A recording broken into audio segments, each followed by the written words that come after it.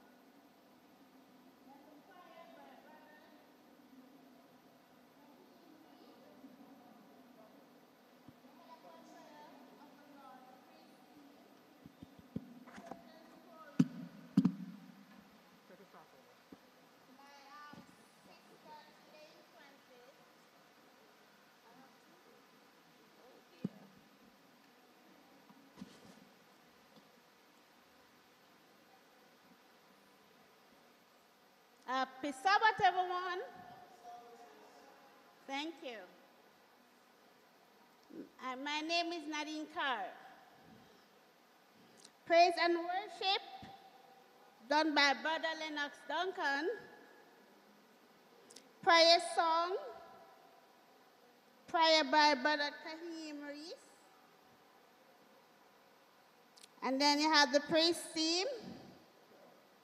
Children's Story by Sister Eileen Francis, feature of the disability. Special music, Brother Delano Douglas. Stewardship focus, Brother Knight. Meditation song, Deaf Church Choir. And then Pastor Barnaby will introduce the speaker for today.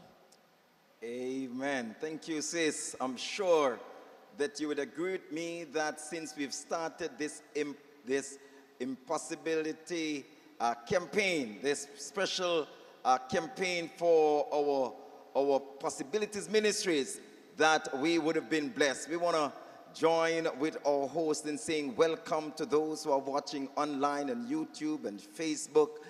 You have chosen the right church, the right place to worship. This morning, we have a special preacher who has been preaching God's word since we've started last Sabbath. And I believe that today is no exception.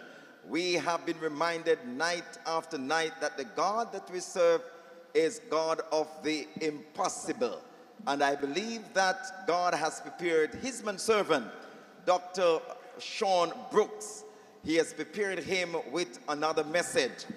Dr. Shaun Brooks presently serves in the Georgia Cumberland Conference there in Atlanta. And he has been doing a wonderful job here in the Portmore Seventh-day Adventist Church through this evangelistic series. We pray that the Lord will use him as he would have used them in the past, that he will use them in a very powerful way to bring to us another powerful message. And at the appropriate time, you will hear from this wonderful and powerful man of God. May I invite you to just fasten your seatbelts. One songwriter says, let's forget about ourselves. Let us concentrate on him and worship him, Jesus Christ, our Lord. Amen.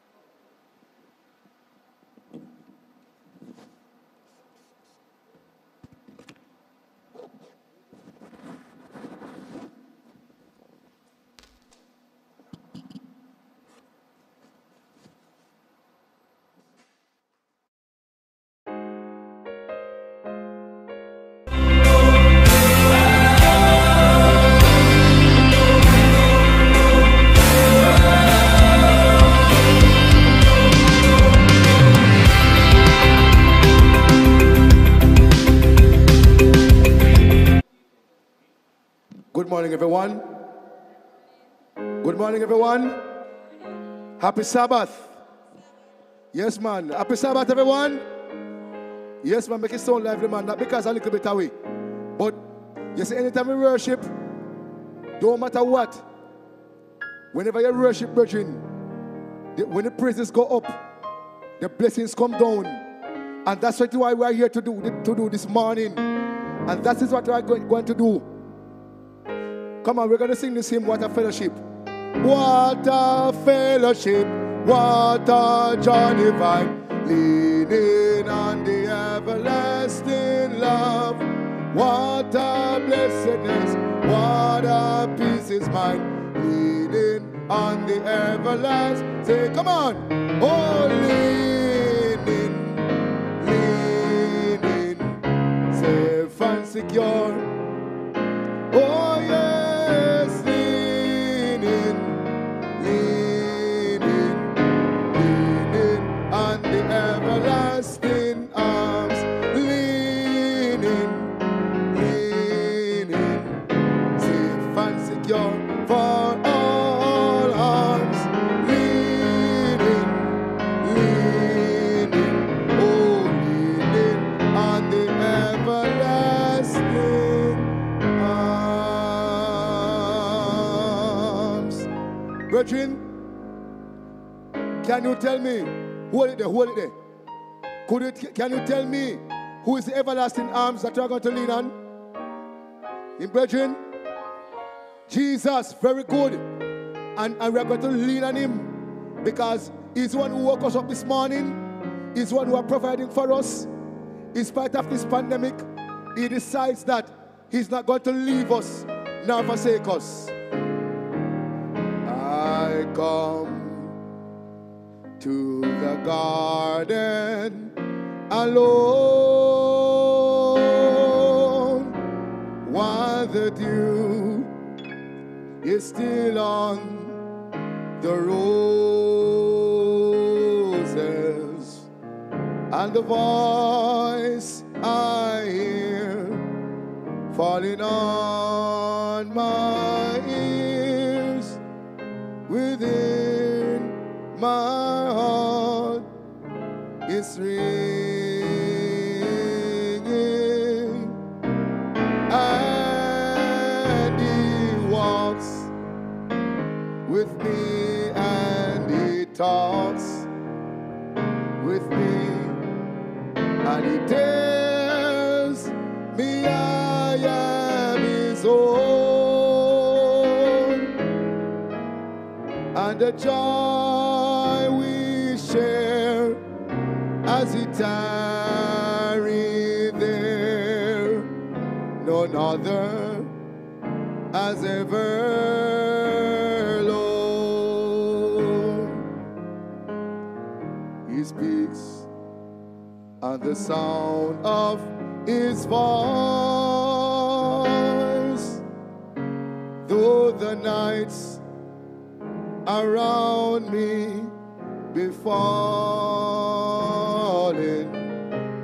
and it bids me go to the voice of woe. Its voice to me is calling,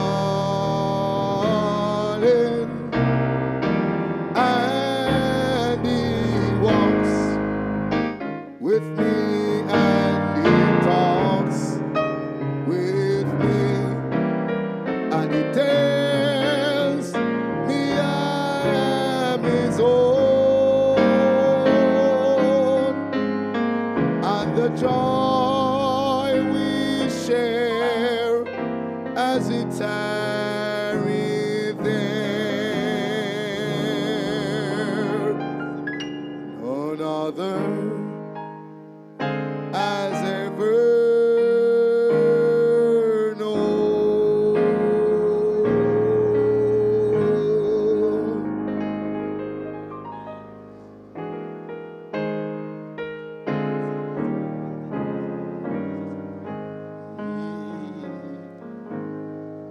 On a hill far away, it's an old rugged cross, the emblem of suffering and shame. And I love that old cross where the dearest and best for a world of lost sinners was slain. So I cherish the old rugged cross till my trophies at last I lay down. I will cling to the old rugged cross and exchange it someday for a crown. Take it up, see. C card. To the old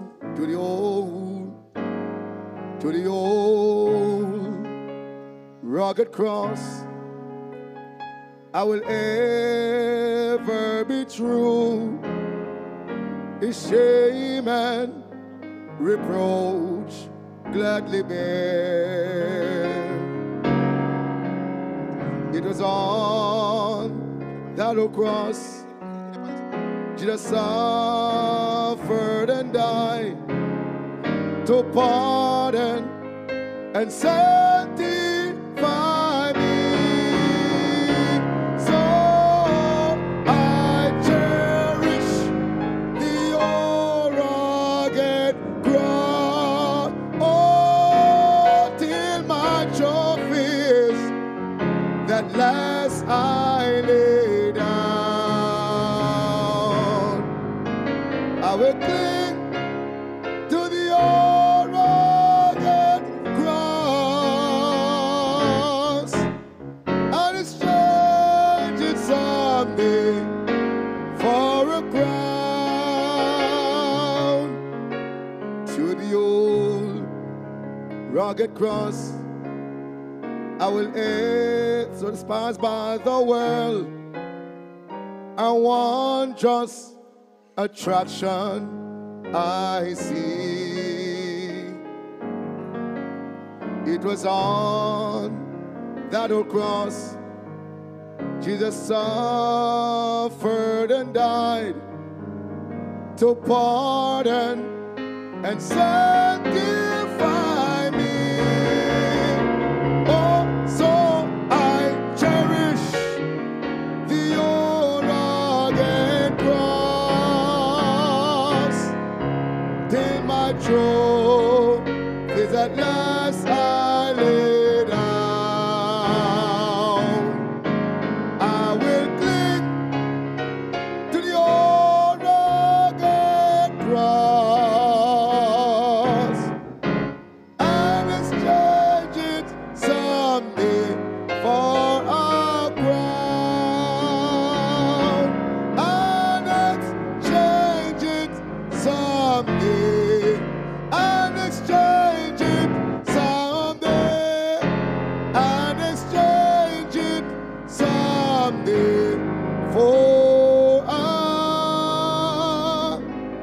crown for a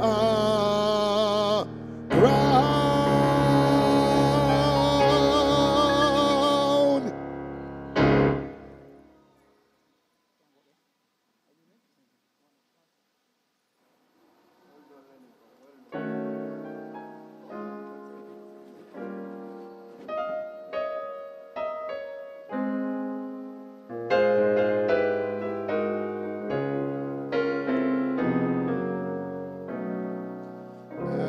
As the deer panteth for the water, so my soul longeth after thee.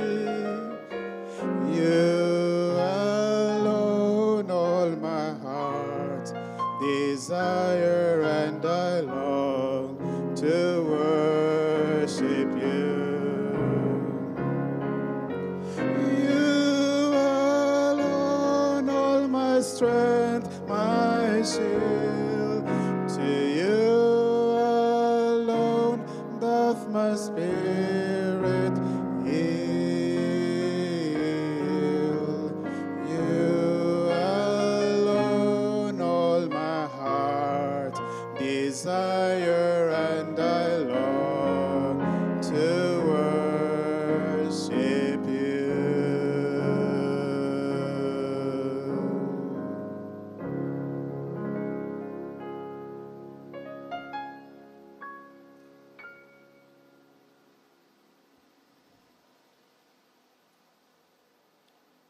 Dear Heavenly Father, we thank you for this day. Lord, we thank you for bringing us safe here. Lord, please help every person here and keep us, that we be better as we share your word, and help that no COVID will affect us, please. Lord, please protect us from COVID. Lord, please help everyone who is sick right now. Lord, please help our families. Lord, please protect all of us who don't have any food. Protect us throughout this day. Lord, please continue to be with us for the remaining of the day and keep us safe. Lord, thank you again for this day. In Jesus' name, amen.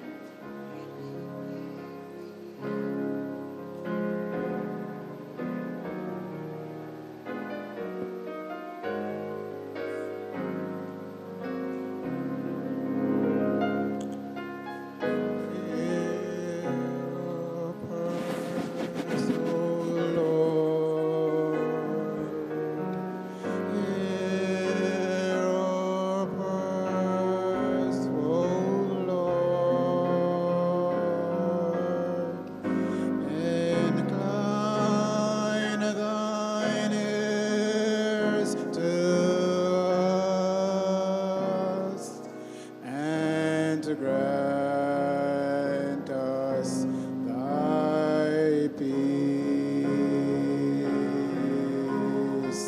Amen.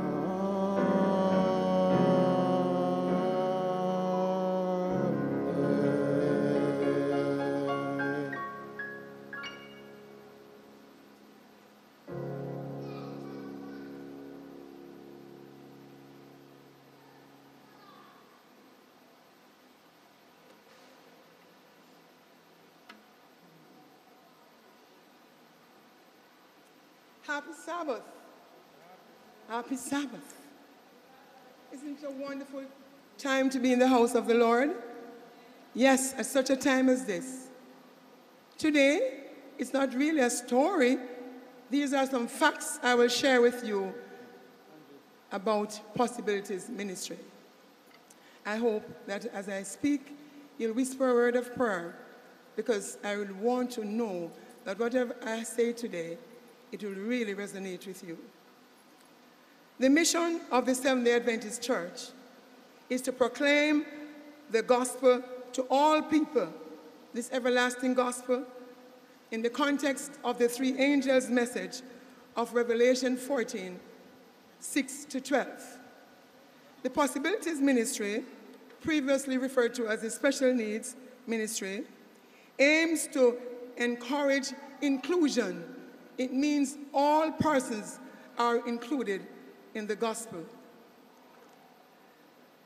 It has not yet been fully realized, although we have been trying to get it across, but we are getting somewhere. And I'm sure this week you might have listened and learned a lot, and I'm sure that many of us will really change our attitudes towards those persons with possibilities. When I think of my dear brother over there playing the piano, he has autism, and he didn't go to school to learn this. He has a talent that he's using for the Lord. Amen? When I think about our dear brother Lennox, who just sang a while ago, isn't it a wonderful thing to know that this man is blind, yet he's seeing spiritually? So shouldn't we embrace these persons? I think we should. The goal, as I said, is not yet fully met. The church recognizes that there are great possibilities in many persons who have disabilities, hence the term Possibilities Ministry. There are many talents that persons have, but the persons who think they are whole, we are well, we are okay, we have become blockers. What have we become? Blockers in their way. So we are preventing them from unearthing their talents. I pray that as we go through today and for the rest of our lives, we'll change our attitude towards these persons. When I think of my dear sister Nadine Carr, who I spoke to, and she became a host for the first time, and she has done very well. Amen? Today, I just want to give some tips on how to address persons with disability. I'm sure that many of you might have heard that persons who are mentally challenged on the street in Kingston, 4 of them, I think, were killed. And it hurts me so much to know that persons would really get up and just kill people for nothing, because they probably think that they're useless. But I have news for them. All of us are level at the foot of the cross. No one is different. We are supposed to treat persons well. And those who have done all these heinous acts, they are accountable to the Creator who created these people. I want you to remember these things that I will say just now. When you are talking to persons, you must recognize, probably looking at them, that they have some challenge. For example, persons you call handicapped. And before I go so far, I must say, although some of these words that I will use today may be found in the Bible and other spiritual writings, their usages have evolved and they now carry negative connotations. And so you might say these words are in the Bible, but we have learned that it has brought negativity to these persons who have disability. So we are learning to really speak to them in a different way. The person you see not able to walk, don't call them handicapped. What is a handicap? You don't look at a person and call them handicapped. You must always remember the person is greater than the challenge. What did I say? When you're referring to persons, refer to the person with the challenge, not the challenge with the person. So you're going to say the person who is in a wheelchair, the person who is blind. You must not put the challenge before, because God put them first. God created all persons equal, and He did not create persons to feel less of a person. He did it because He wants us to learn from them. So this week, as we went through, you'll realize that we are the persons who need help. We need help badly because we are seeing these persons and God is speaking to us through them and we are not eating it.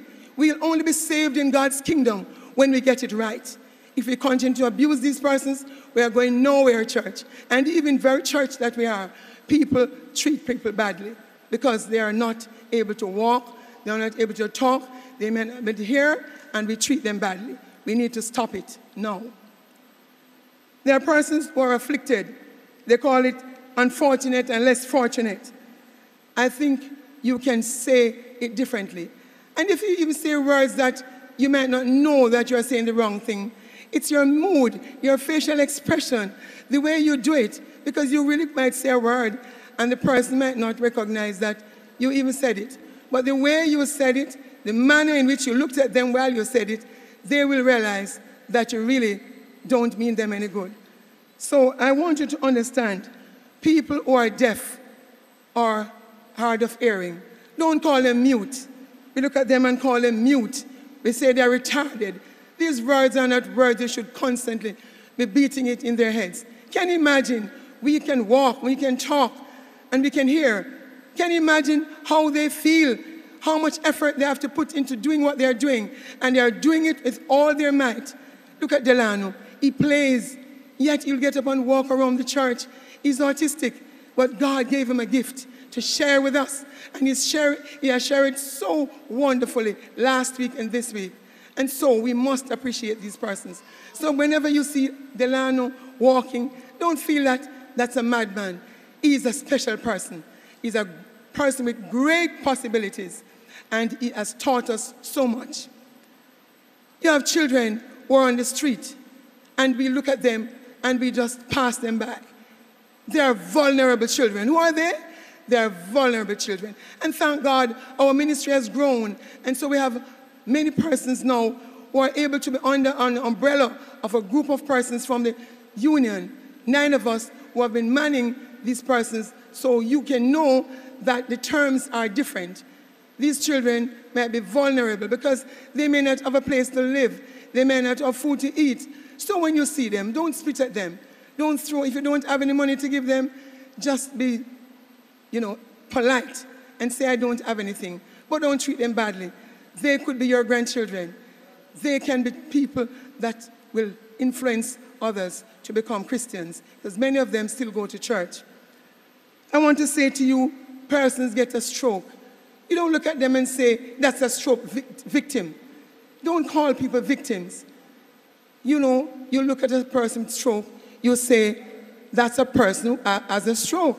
You don't look at them and say, they're the victim. When you do that, it's like you're driving a nail in their disability. Please stop it. If you're not aware of it, but I'm saying it to you today, don't call persons names. There are persons who are they have mental issues. They have delayed, they cannot be quick enough to decipher things as quick as us. And so they have global delays, and so we call it global developmental delay or hidden disability. These are persons who God has created. God created them. We didn't make them.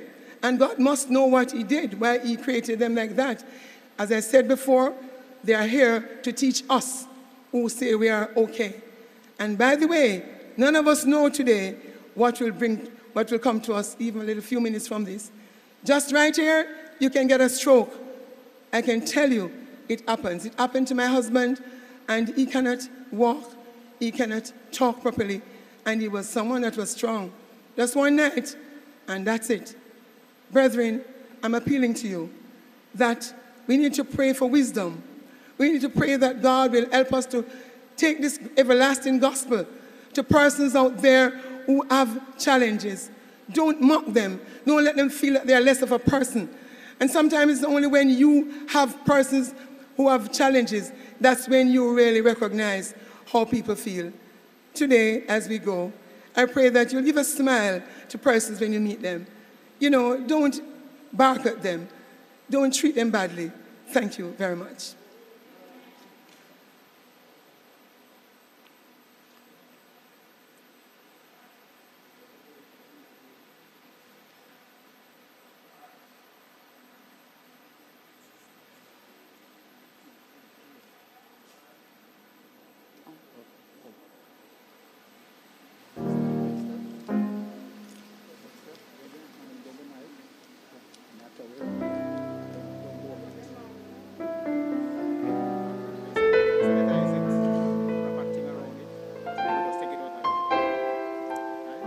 Shall we praise the Lord again, everyone?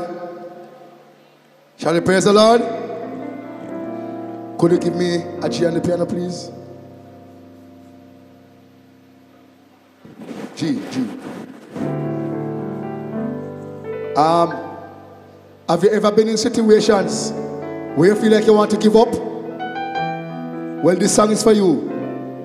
Life is easy when you're up on the mountain.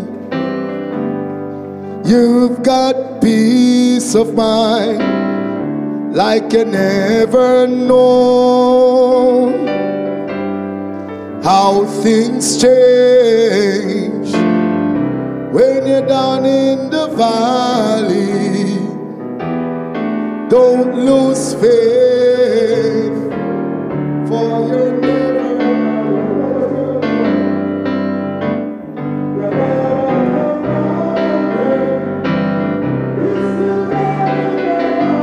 valley.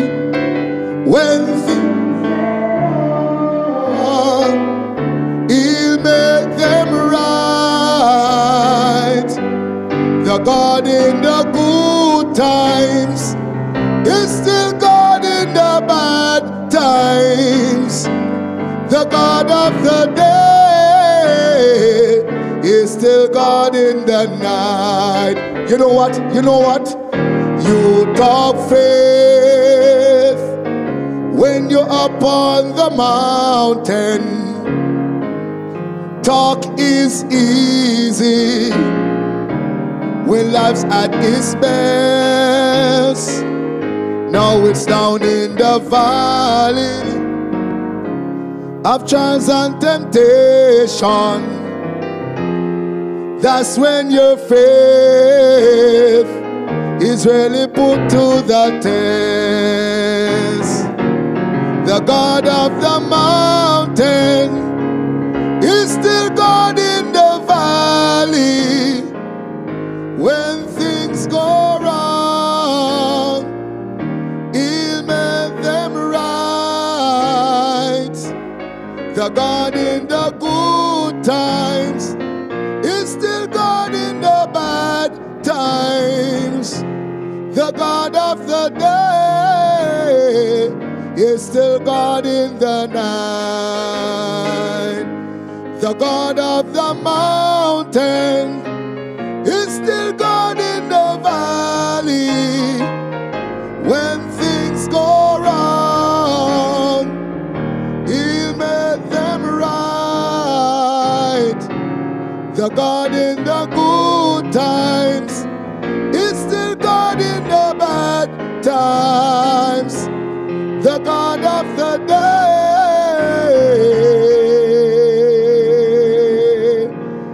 is still God in the night.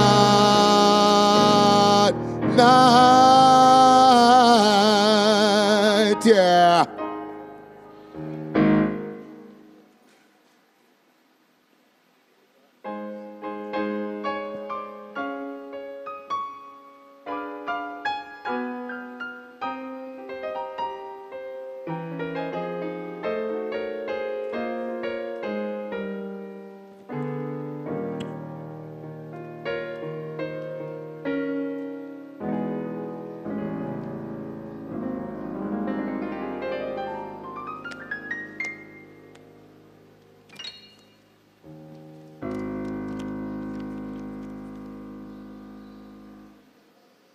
Happy Sabbath, everyone.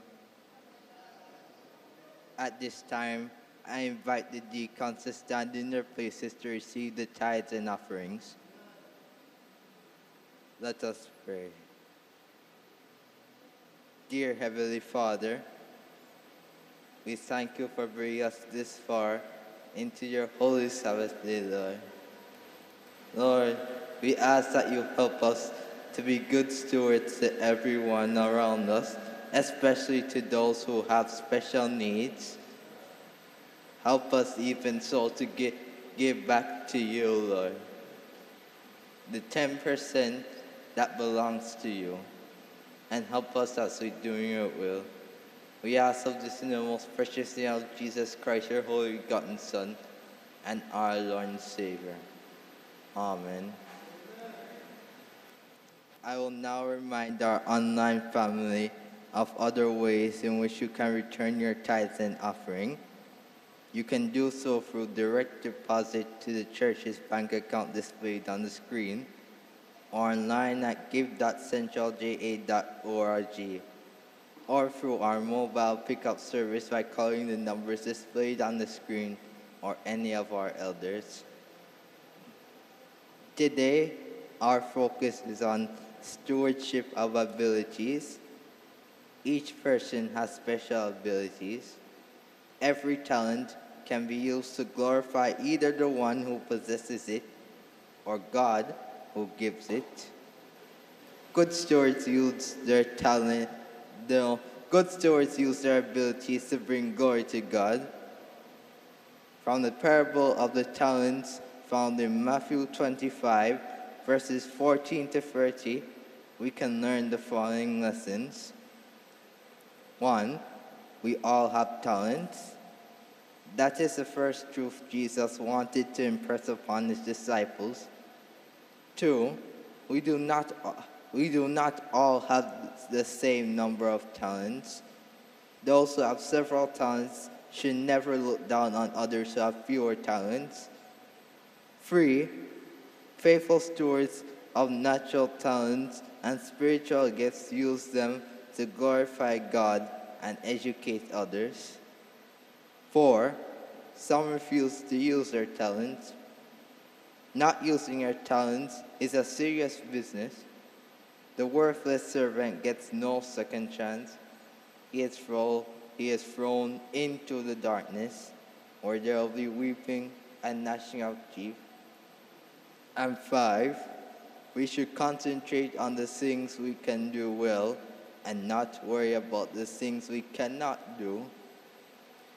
Today, as we give, let us remember that regardless of what abilities we have been given, every steward is tested by the same standard, which is faithfulness.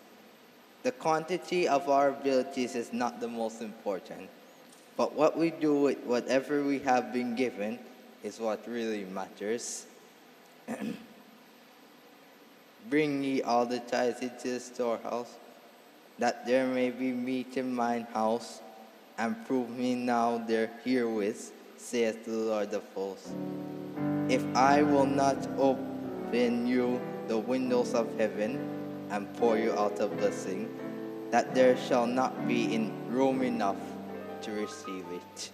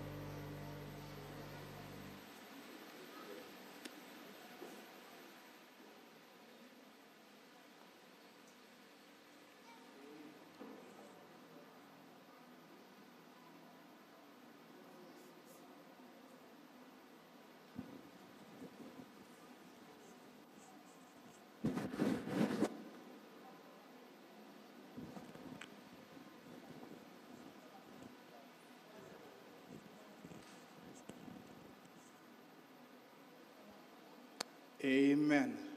Amen. What an awesome time we have been having since last week. What a joyous moment when the Possibility ministry can come together to share in the God of the impossible. And indeed, he is the God of the impossible because he has done so much for us. And we are delighted to have with us, to speak in for these few nights and also for the past week, Dr. Shaun Brooks. Yes, we have heard the comments. Yes, we have seen the messages. Yes, we have listened. And we want you to know that Dr. Shaun Brooks, the brethren, the people here at Portmore Church, and especially from the members with disability in the Possibility Ministry, they appreciate what you have done. And we are delighted that you have consented to be our speaker for this campaign. Suffice to say, we are happy that your family could also loan us to us, so that we can share this wonderful engagement. You know, it's not easy because your time zone is very different. I know when we come off in the evenings, then your time zone is very different from ours. But we thank you for your time. We thank you for your dedication. And thank you for what you have done. And we want to again say publicly, thank you for everything you have done for us. And thank you to your family for, putting up with you those nights to make sure that you preach the word of God. This morning as we come, we are here to listen again from God's mouthpiece, Dr. Shaun Brooks. And his family has joined him today to celebrate this wonderful occasion. Dr. Shaun Brooks, I'm going to ask you to greet the brethren after I would have left the stage here, and just after we would have also received the song of meditation from the Deaf Church Choir. And after that, then it will be Dr. Shaun Brooks. His family will also be with him, sharing an engagement. And we trust and hope that you will continue to inspire and bless others as God bless you. Thank you again, Dr. Shaun Brooks. And it's over now to the Deaf Church Choir. Thank you. Your turn.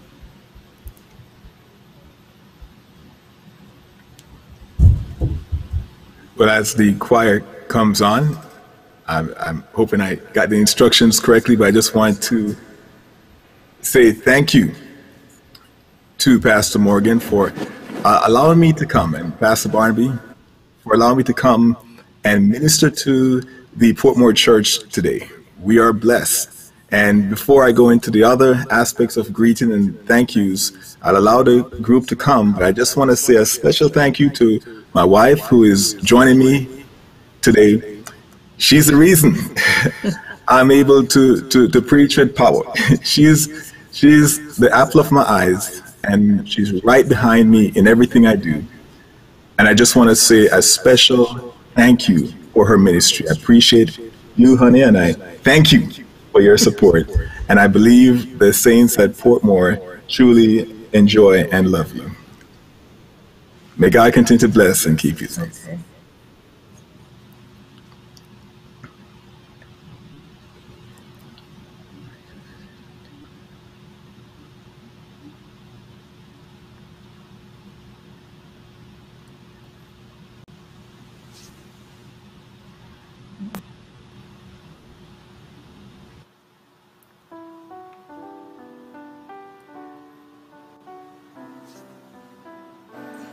Just before the deaf choir, just want to say, Dr. Brooks, we heard you loud and clear. I just wanted him to know that we were listening.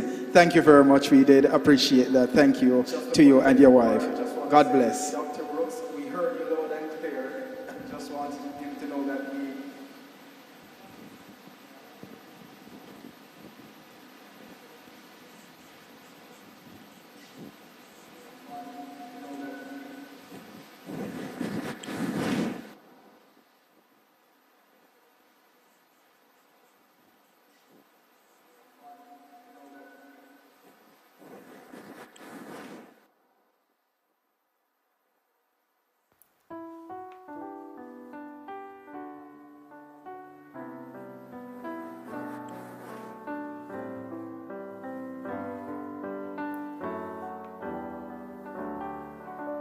Years I spent in vanity and pride. pride. Caring not, my Lord was here to see mine. Vanity, knowing not it was for me he died.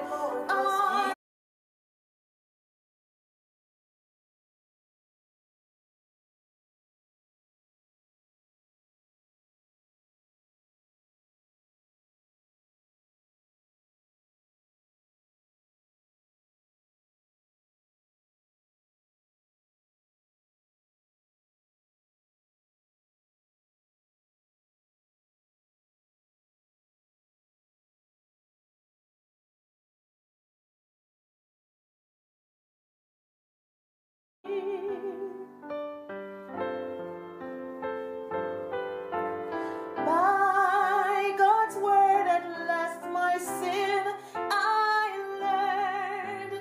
Then I trembled at the law I spurned, till my guilty soul imploring turned to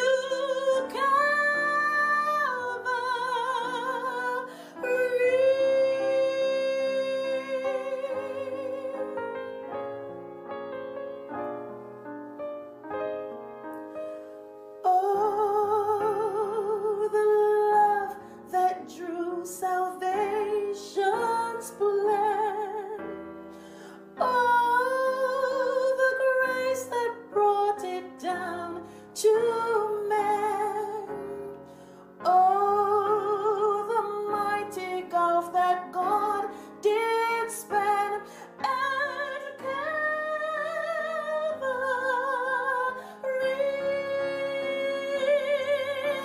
Mercy there was great and grace was free. Pardon there was multiplied to me there. My burden soul found liberty at Calvary.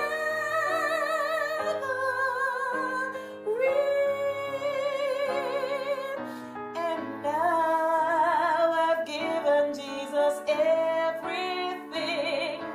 Now I gladly own him as my king.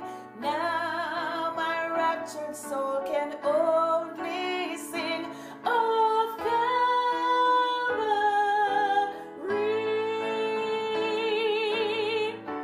Mercy there was great and grace was free. Pardon there was multiplied to me there. My burden soul found liberty at Calvary.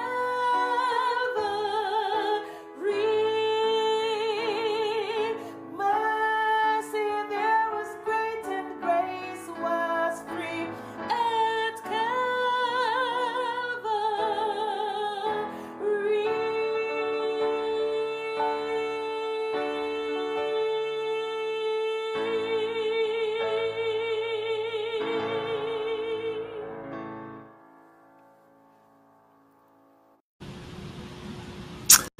Amen. Praise be the Lord. We are here to rejoice. We're here to give God the glory and the praise. I just want to say thank you to the members of the Portmore Deaf Church. Hearing a little feedback.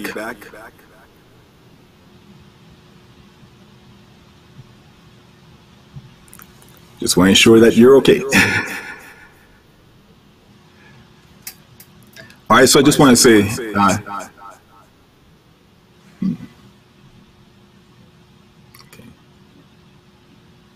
All right. Okay, just want to make sure, can you hear me correctly, clearly? All right, so I'm thinking that helps with the feedback there. Again, just want to say thank you to the Portmore Deaf Church community for that beautiful song, for lifting up our Lord and Savior, reminding us of Calvary. Thank you for the participants in this midday service from Sister Carr, who gave our welcome, and Pastor Barnaby, to Brother Duncan for our song service, for prayer, Kahim Reese, for the children's story, Sister Eileen Francis, and Ashani Knight for our offering. We have been blessed night after night, and we have been blessed each day as well as we have come to worship our Lord and Savior. We have come to the end of this series, but a dawn for a new day as it pertains to Possibilities Ministries. And I want to share with you that I have grown this week, not in height, but in wisdom and appreciation of you, the saints of Portmore, and all that God has accomplished. And so we have learned that there is really no us versus them. We're all one in the body of Christ.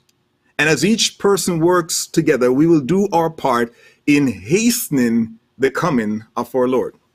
So there are a number of individuals that I must thank who made this series possible, starting with Pastors Kevin Barnaby and Pastor Keneal Morgan, alongside Pastor Haron Guthrie. These men were exceptional during the course of this week.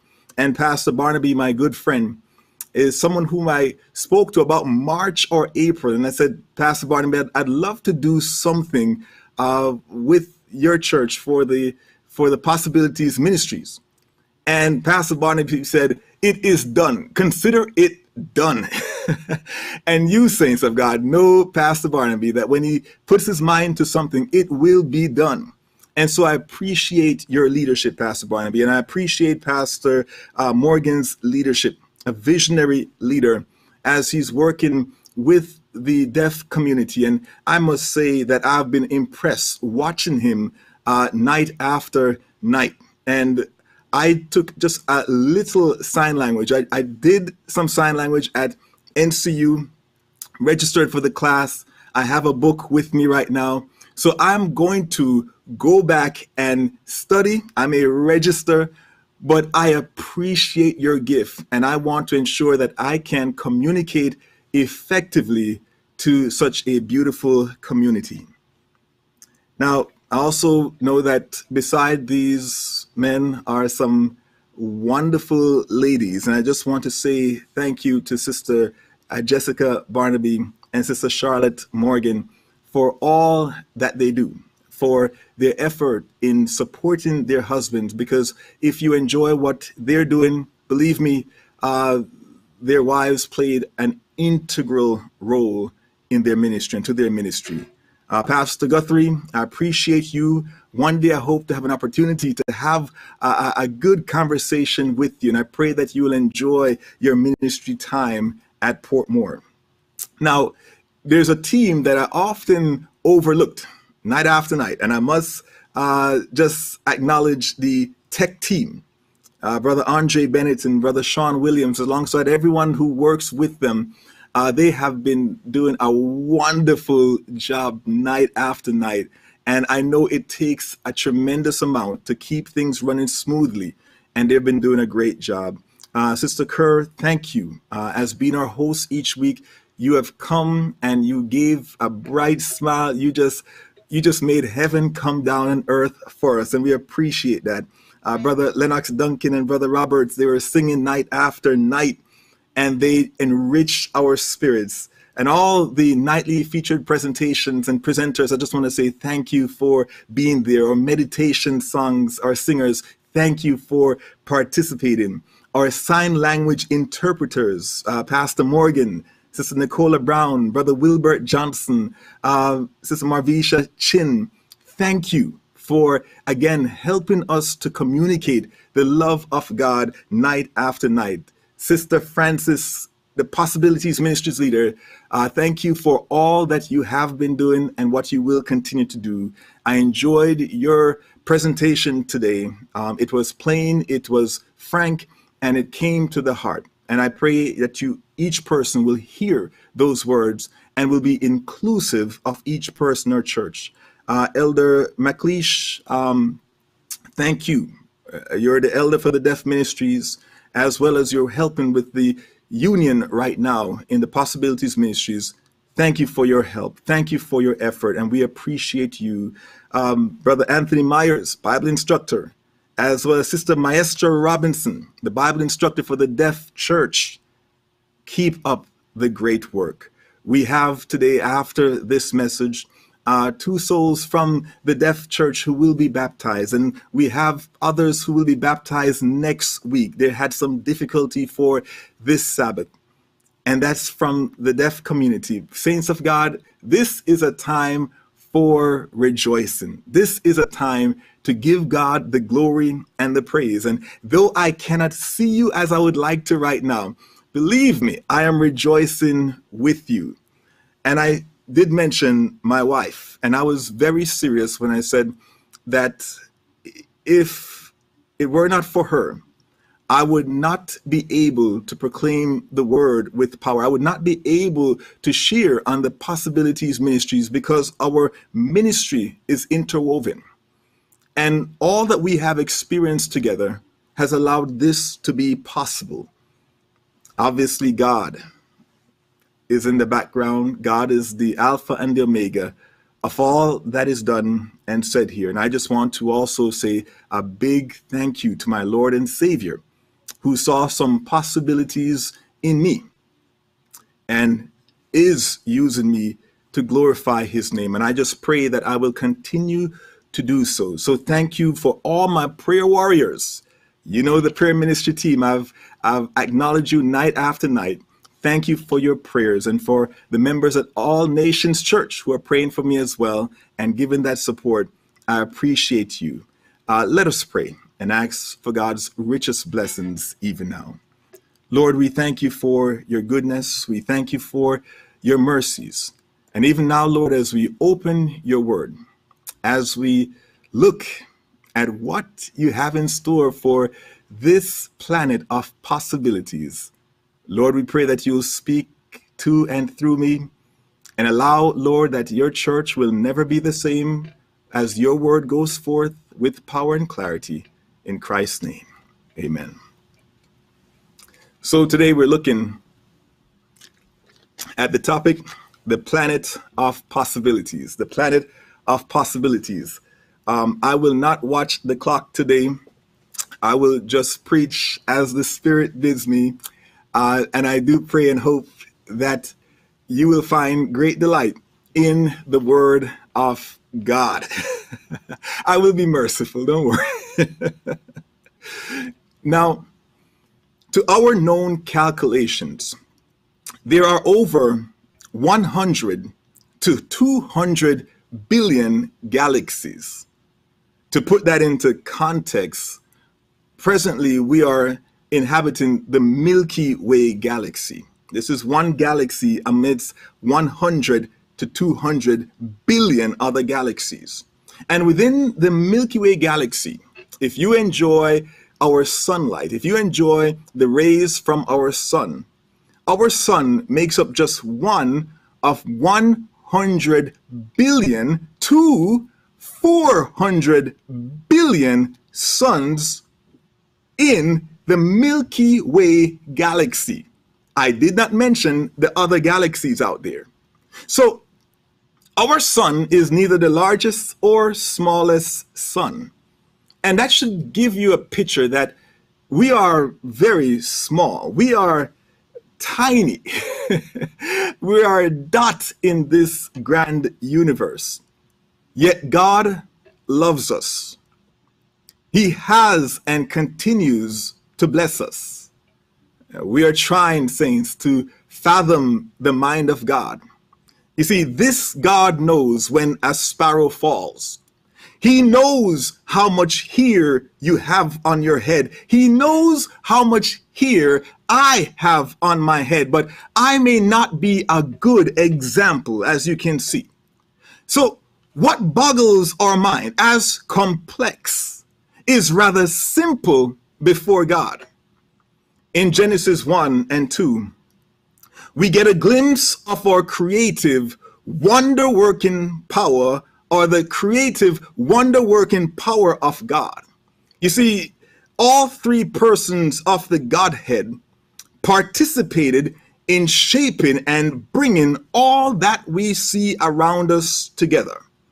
We see that God fashioned Adam and Eve in perfect form and symmetry. They were created without blemish, as the earth was created without blemish.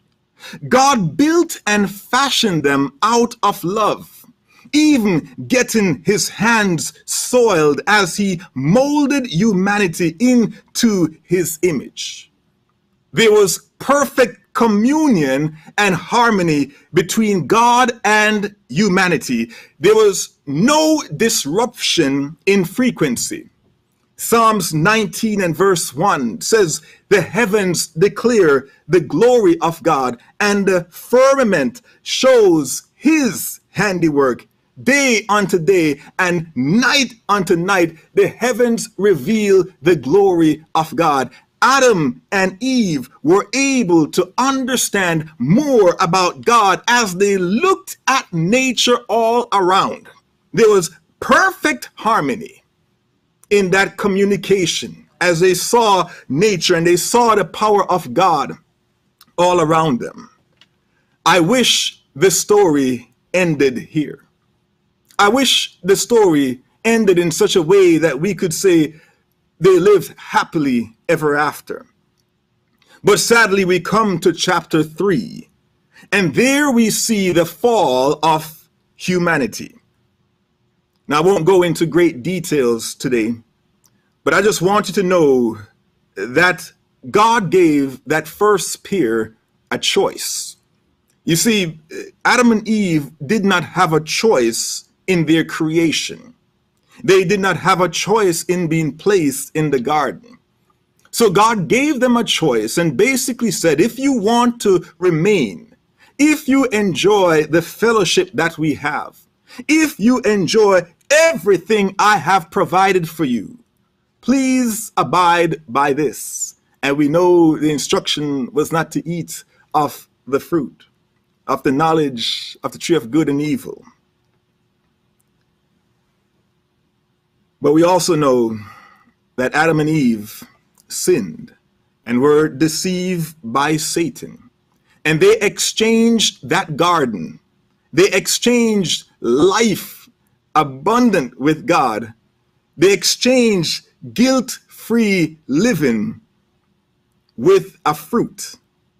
And they realized quickly that 5 minutes of pleasure can last a lifetime of misery.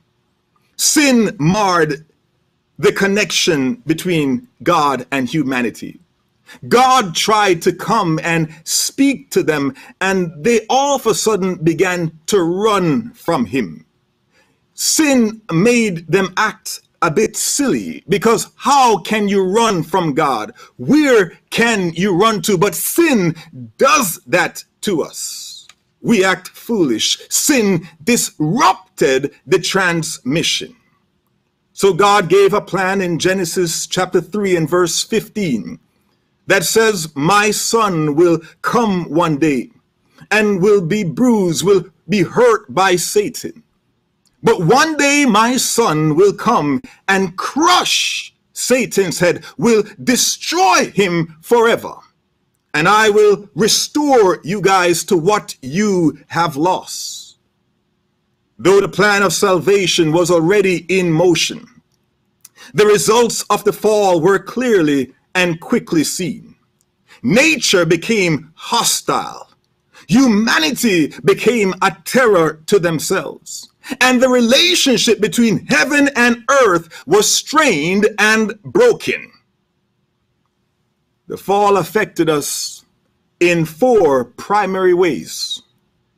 And I'm going to share these ways with you, but let me just say that these are the same definitions.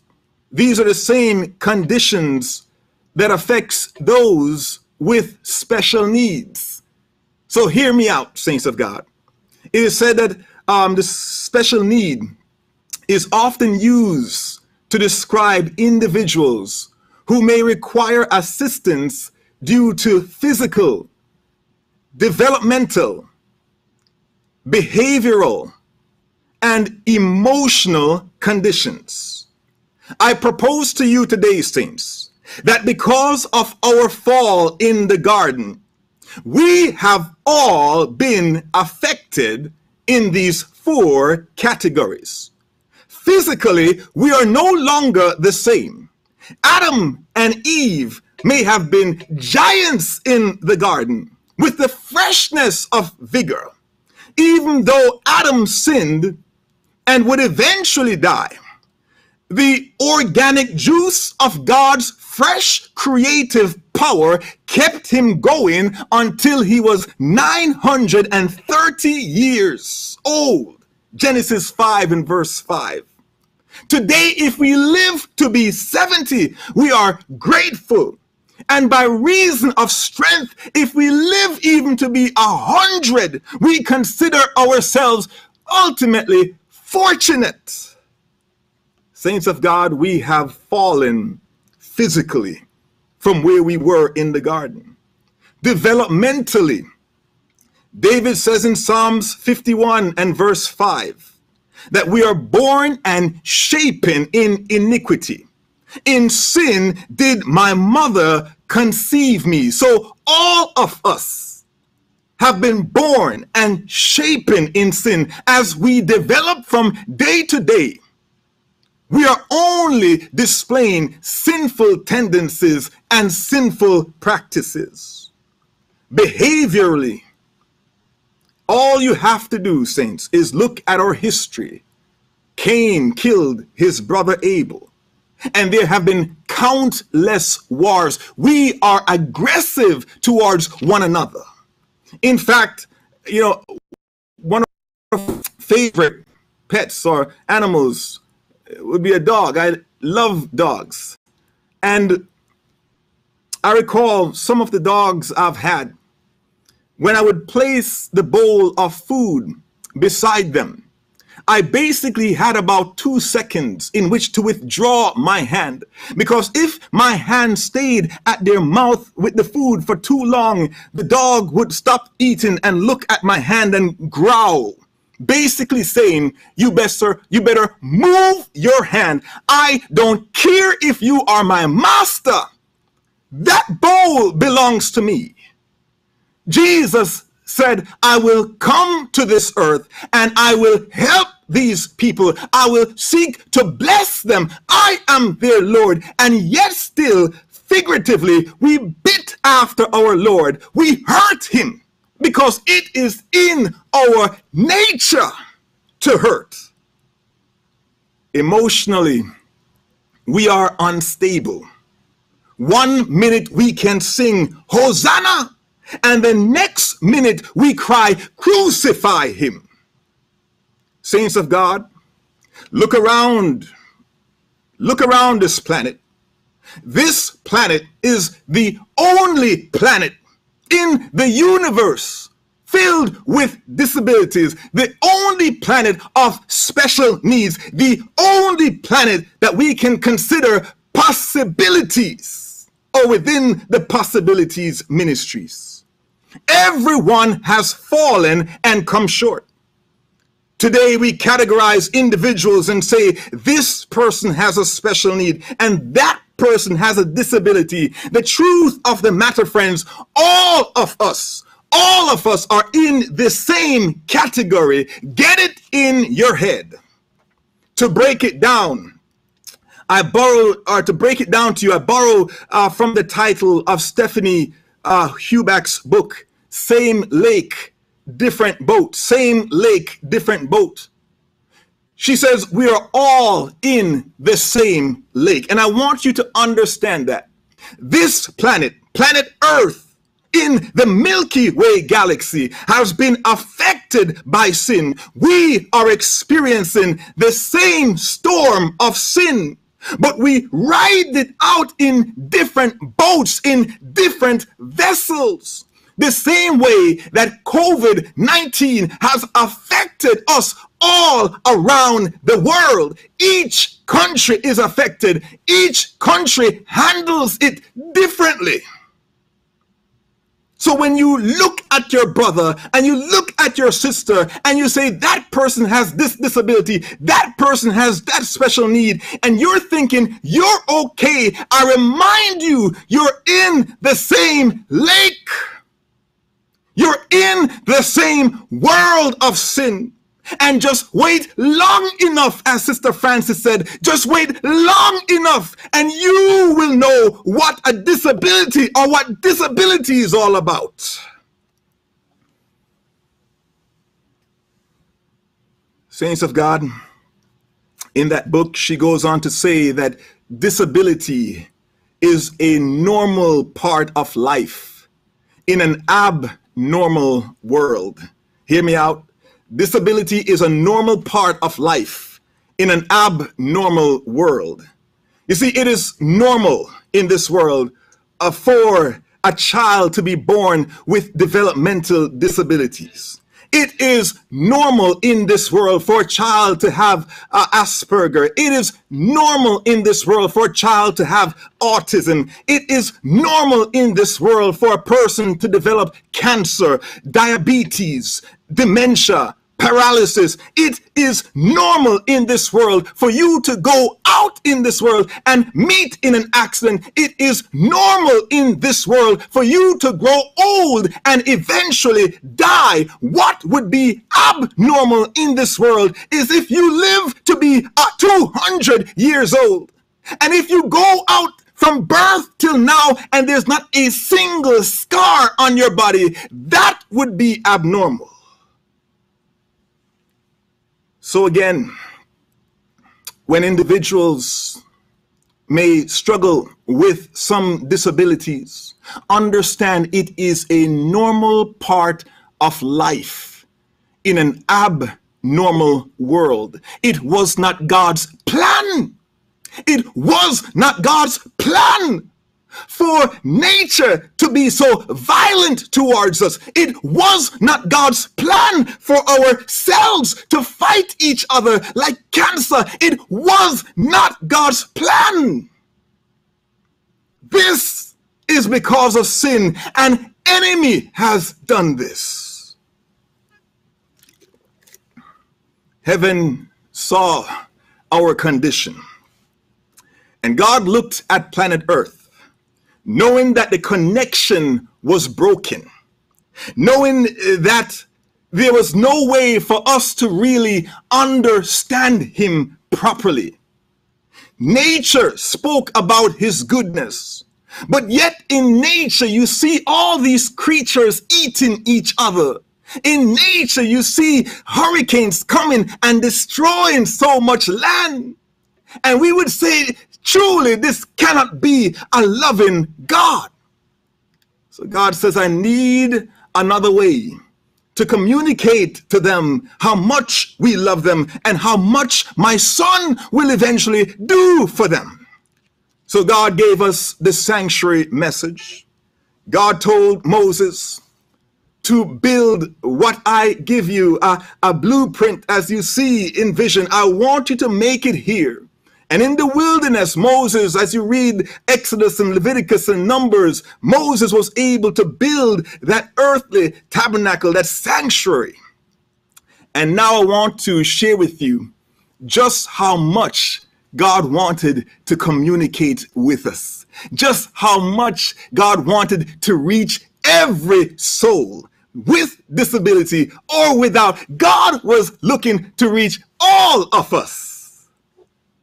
God understood that there are 4 basic learning groups. 4. There are people who are tactile or kinesthetic learners. These are people who need to touch things. So God says, I am going to allow you to touch the dove, the lamb, and the bull. And as you handle these animals, and as you see these animals take their last breath, you will understand a little bit about what my son will go through. For the visual learners, those who need to see with their eyes, God says, I will put colors in the sanctuary, purple, blue, and scarlet. I will ensure that they can see the curtains that are separating the compartments, and that will tell them that my son will have different phases in his ministry. For the auditory listeners, God displayed his lessons through the loud blast of the trumpeters, the worship of the musicians and the singers, and he also allowed them to hear the noisy animals as they were led to the sacrifice. And this would draw emotions because people would know that they should have been the one being led to the slaughter, save for Jesus Christ. For those who learn by reading and writing, God said, I will write my law down. I will allow Moses to write the first 5 books of the law, which is the Torah. I will allow that the 12 tribes of Israel are engraved on 12 precious stones that the priests will wear. They can read it for themselves. They will then know that their names are engraved upon the heart of Jesus Christ. And even for those like with developmental disabilities as autism and Asperger's, it is said that several of these individuals have a leaning towards mathematical connections. So God says, for those who are tickled by details, I am going to put intricate details in making the sanctuary. That should provoke their mind. And I'm going to sprinkle some prophecy in there, as Daniel gives us prophecies that expand when Jesus would come. And that's in the backdrop of the sanctuary message. So God says, I am reaching those minds who love the maths, who loves the details of prophecy. There are those individuals who love fellowship. They love to come to church. They love to walk with the saints. And God says, I will give them feasts and festivals. I will give them the Passover, which is why when Mary and Joseph were going to Jerusalem, they enjoyed the fellowship so much, they forgot Jesus behind. And then there are individuals who prefer to remain alone. They are solitary. And God says, that's okay. You can still participate in the Passover. You can still celebrate the Hebrew festal days. And for those who physically, literally cannot make it, like Daniel and the Hebrews, they could not go to Jerusalem while in Babylon. God said, it's okay. You can simply turn to the temple and pray to me. You don't even need Zoom. You don't even need Wi-Fi. You can pray. I will pick up the connection wherever you may be. I'm getting excited, saying, sorry, I'm getting excited. I feel like running.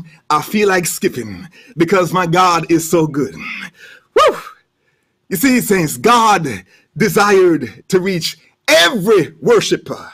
Whatever their learning styles, whatever their condition, whatever their place in life, he was making provisions for them. God was saying, if you are blind, I can reach you. If you are deaf, I can reach you. If you cannot walk, I can reach you. If you are near, I can reach you. If you are far, I can reach you. I want you to know how much I love you and how much my son will do for you. And yet still, even though the sanctuary message was pretty clear, it was not clear enough for some people. Because by the time we come to the New Testament, we see people who were just offering rams and goats to God, thinking that they could appease an angry God. They completely miss the reason for the sacrifices. And they thought now that because I gave this sacrifice, I am better than my brother. I am better than my sister. They missed it all. So God said, I need them to understand how much heaven loves them. And God said, I need an interpreter. This is where Ellen G. White in the book Education, page 100, says that mankind still needed an interpreter. This was where Jesus came in the picture. This was where the great master teacher said, I will come and I will help them to understand between the connection of nature and God. I will come and help them to see that I am the Lamb of God in the sanctuary message. I will come and help them to understand that God so loved the world that he gave me to die for them, that they will not be lost. I will come and interpret for them. When Jesus came on this earth, John, the beloved disciple, was so excited about Jesus. He was so excited about Jesus that he says this of Christ, 1 John 1. He says, that which was from the beginning, which we have heard, we heard him for ourselves. He's a master teacher, I told you. He's a master interpreter, which we have seen with our eyes, which we have looked upon, and our hands have handled him, just like the lamb in the Old Testament, just like the lamb in the sanctuary. We have handled him concerning the word of life. Not only do we have the scripture, but guess what? We have the word come in the flesh. And he says the life was manifested, and we have seen and bear witness and declare to you that eternal life, which was with the Father, was manifested to us. And Jesus, the master interpreter, was saying to them, are you seeing clearly now who I am and who I'm representing? And one of the disciples, Philip, said no. In John chapter 14, 7 to 11, Philip said, no, Lord, we don't see that connection clearly. And Jesus said, if you have seen me, Philip, you have seen the Father also. The words I speak unto you, I speak because he sent me. Believe me that I am in the Father and the Father in me. I am trying to communicate the love of the Father to you. Jesus' instructions were clear and simple. Even a little child could understand the parables of Jesus and make the eternal connection to our Heavenly Father. But in order for Jesus to come and be our interpreter, there's some things he had to do. And let me just say this and ask this question, saints. Let me just ask, would you be willing for a doctor to come and do surgery on your spine? Would you be willing for a doctor, after they are finished, to leave you paralyzed and disabled? Would you appreciate that? For many of us, we'd say no. But what if the doctor would do this so that you could reach others who are likewise disabled? Would you do it? Maybe one or two hands may go up. But the truth of the matter is, another hand will go up and say, okay, if I get the surgery, after I have done my part, will you put my back together again, my spine together again, so that I can walk again? And if I said no, I'm sure those hands would start to drop. You see, the Father had a conversation with Jesus.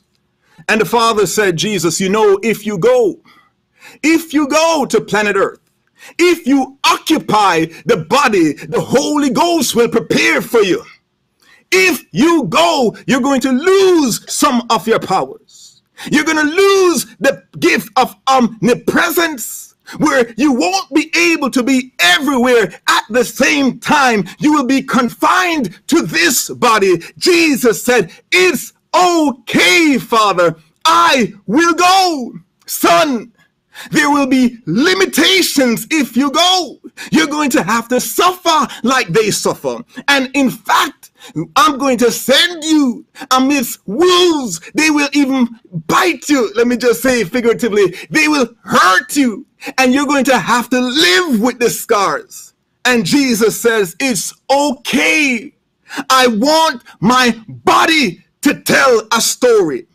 I will use my body as sign language. I will use my body to interpret for them how much heaven loves them. So Jesus came to this earth and decided to go to Golgotha in his body. One writer, speaking of those in the disabled community, sees their bodies as bodies of knowledge, because each person has a body of knowledge. It tells a story. If you sit and inquire, you will learn about their story. You will learn about what they have gone through. So Jesus came with his body of knowledge, his body of love, and he came to Golgotha. And with every strike of the whip, with every strike of that Roman whip, his back was being lacerated. They said they put bones at the end of the whip.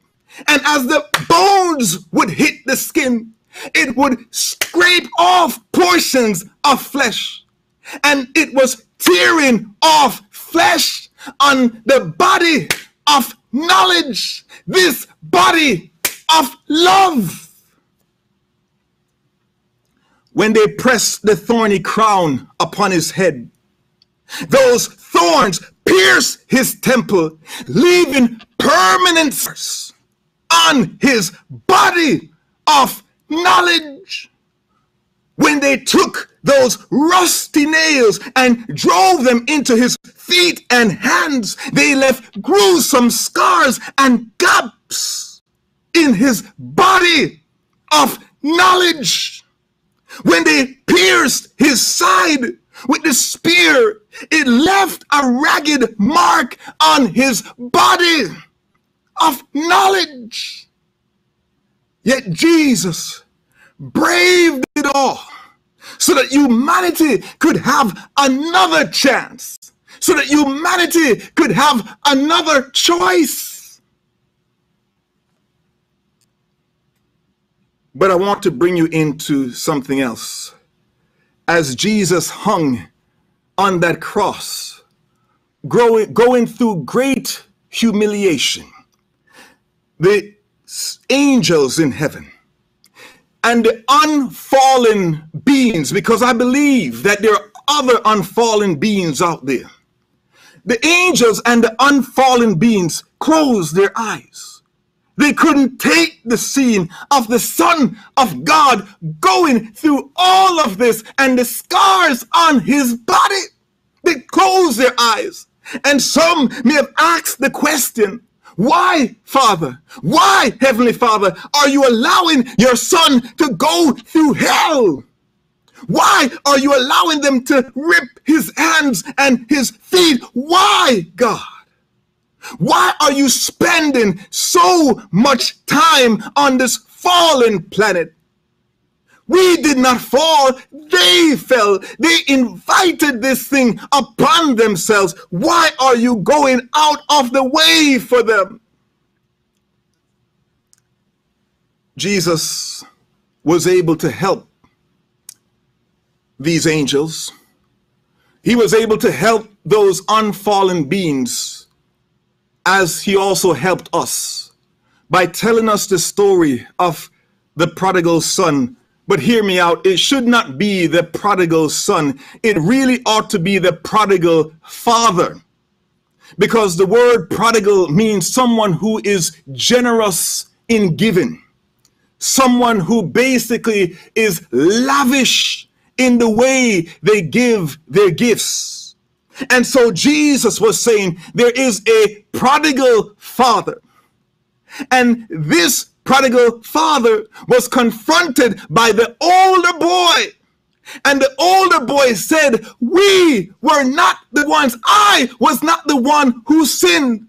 I did not drop and mess myself up developmentally and emotionally. I did not mess up myself with liquor and all those things and messed up my internal parts physically. I did not do that.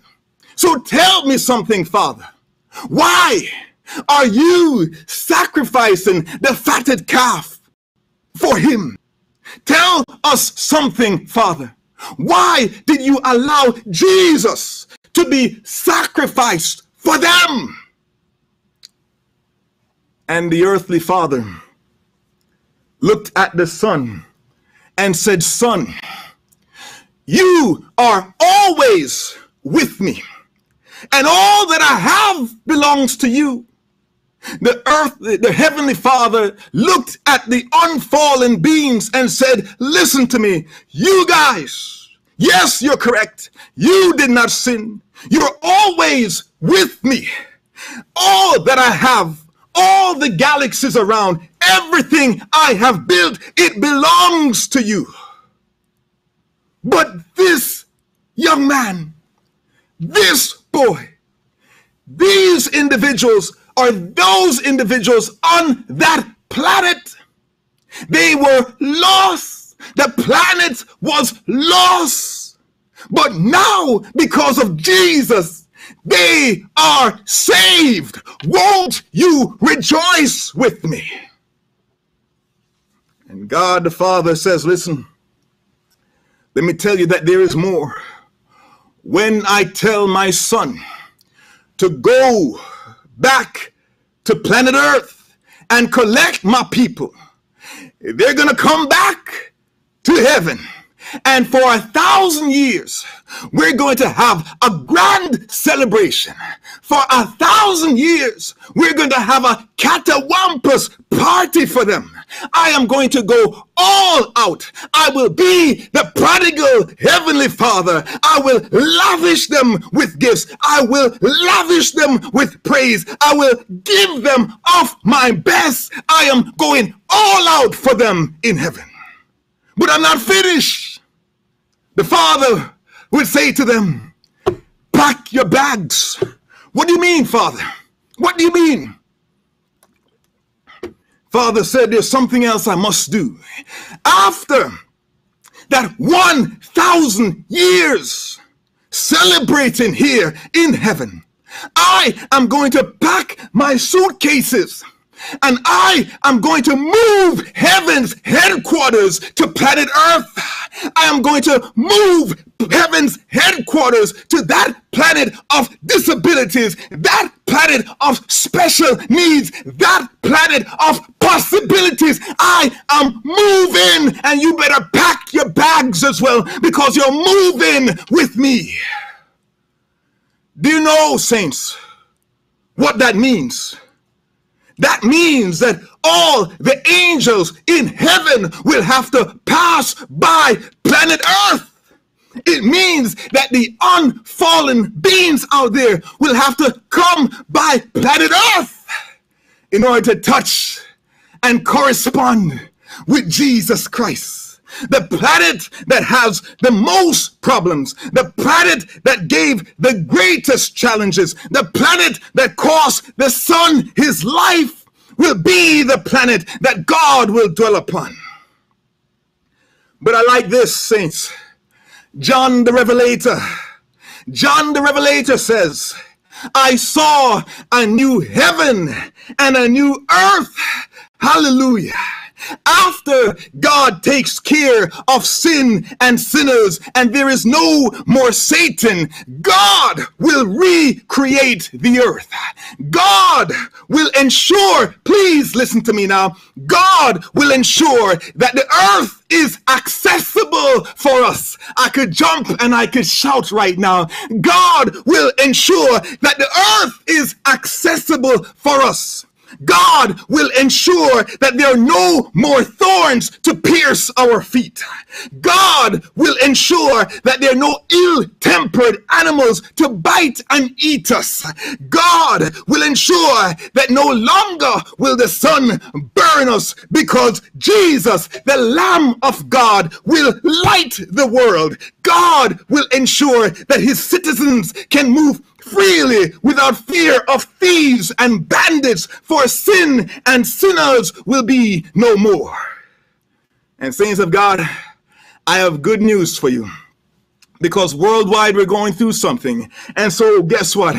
One day, when God recreates this earth and makes it accessible, there will be no more need for masks. There'll be no more need for gloves, for there will be no more COVID, no more diseases, and no more ventilators, because God would have sanitized the universe. God said, before I come, I gotta spray this place out. Before I come, I gotta clean this place so that it can be accessible for my children. Praise be to God. But saints of God, as I close, not only will there be no more dying, no more sorrow, and no more crying, but sin will not raise itself a second time. We have been through so much, and it started with a bad choice. So God, how is it that sin will not arise a second time? And we understand, saints, that when Jesus comes, we shall be transformed. This mortal that is decaying in front of us, this body of death will be no more. We will have a new body transformed by the power of God. No more sickness, no more death. We understand that. But what about the choice? Saints of God, hear me out. Jesus came as the ultimate interpreter.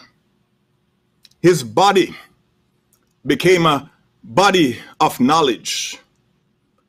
When he goes to heaven, and as he's there right now, he still maintains certain scars from his time. You see, saints, when we look at his hands and his feet, we will remember that we pierced them. When we look at his head and the lacerations there, we will remember what he went through for us. When we touch his side while we're in heaven and we put our hand like Thomas did and touch his side and our hand sink into his side, and we feel that scar from the spear, we will remember that Jesus died of a broken heart. And we will remember how much the Father went through for us to send his Son to die for us. So for time and eternity, the body of Jesus will be a source of knowledge for his people. For we will continually be looking at Jesus and remembering what we came out of. And because we're looking at Jesus, sin will have no place in our mind. Sin will have no place in our heart, because our Lord and our Savior is our faithful and great high priest forever. Maybe this is why Isaiah declares in chapter 53 and verse 5 that by his stripes, by the wounds on his body of knowledge, we are healed. We are healed from the appetite of sin. We are healed from the passion of sin. We are healed from the memory of sin. We are healed from our love affair with Satan. We are healed from all those foolishness in our lives when we see his body of knowledge. And the great high priest will be our teacher for eternity. Saints of God, I can't wait to get to heaven. But until we do, God has a few things for us to do. And one of that, which is the most important, is that we love one another. While here on earth, though we are on the same lake, this world affected by sin, we are in different boats, we're in different vessels. And there are some individuals who have greater challenges than others. And what makes it harder for them is that they're often laughed at and they're ignored by so many. But God is watching how we treat the Possibility community, members of the disabled and special needs community. God is watching how we treat their bodies, because their bodies are bodies of knowledge. Their bodies are bodies of love, because they're made in the image of God. And so, hear me out. If you laugh at those with disabilities, tell me something. If you laugh at their externals, if you laugh at their developmental challenges, if you laugh at them in this life, when, and I should say, if you get to heaven, what would prevent you from laughing at Jesus when you see all the scars on his forehead, when you see all the scars in his hand, when he removes his robe and you see the scars on his back? What will prevent you from laughing? So Jesus says, if you laugh at those whom you can see, if you hate those whom you can see, how do you think you can love me when you can't even see me yet? Saints, if you want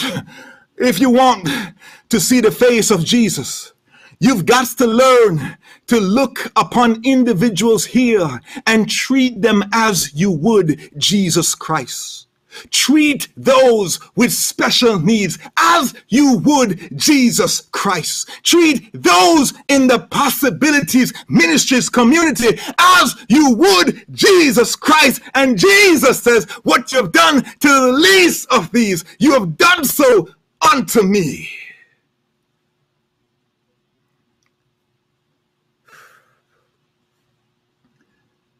You know, when we get to heaven, the angels who may have asked, why is God going all out for them? Why did God send the Son to them? Why did God send the Holy Spirit to them, as John 14 tells us? Why would God send angels as ministering spirits to them? There are better things to do in the universe. God will have a mission for us.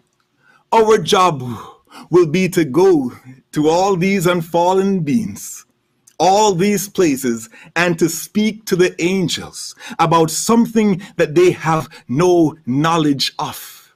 They will fold their wings when they hear redemption's story from our lips, because you see, they have not been through what we have been through. They have not seen the pain that we have seen. They have not experienced it in our bodies of knowledge.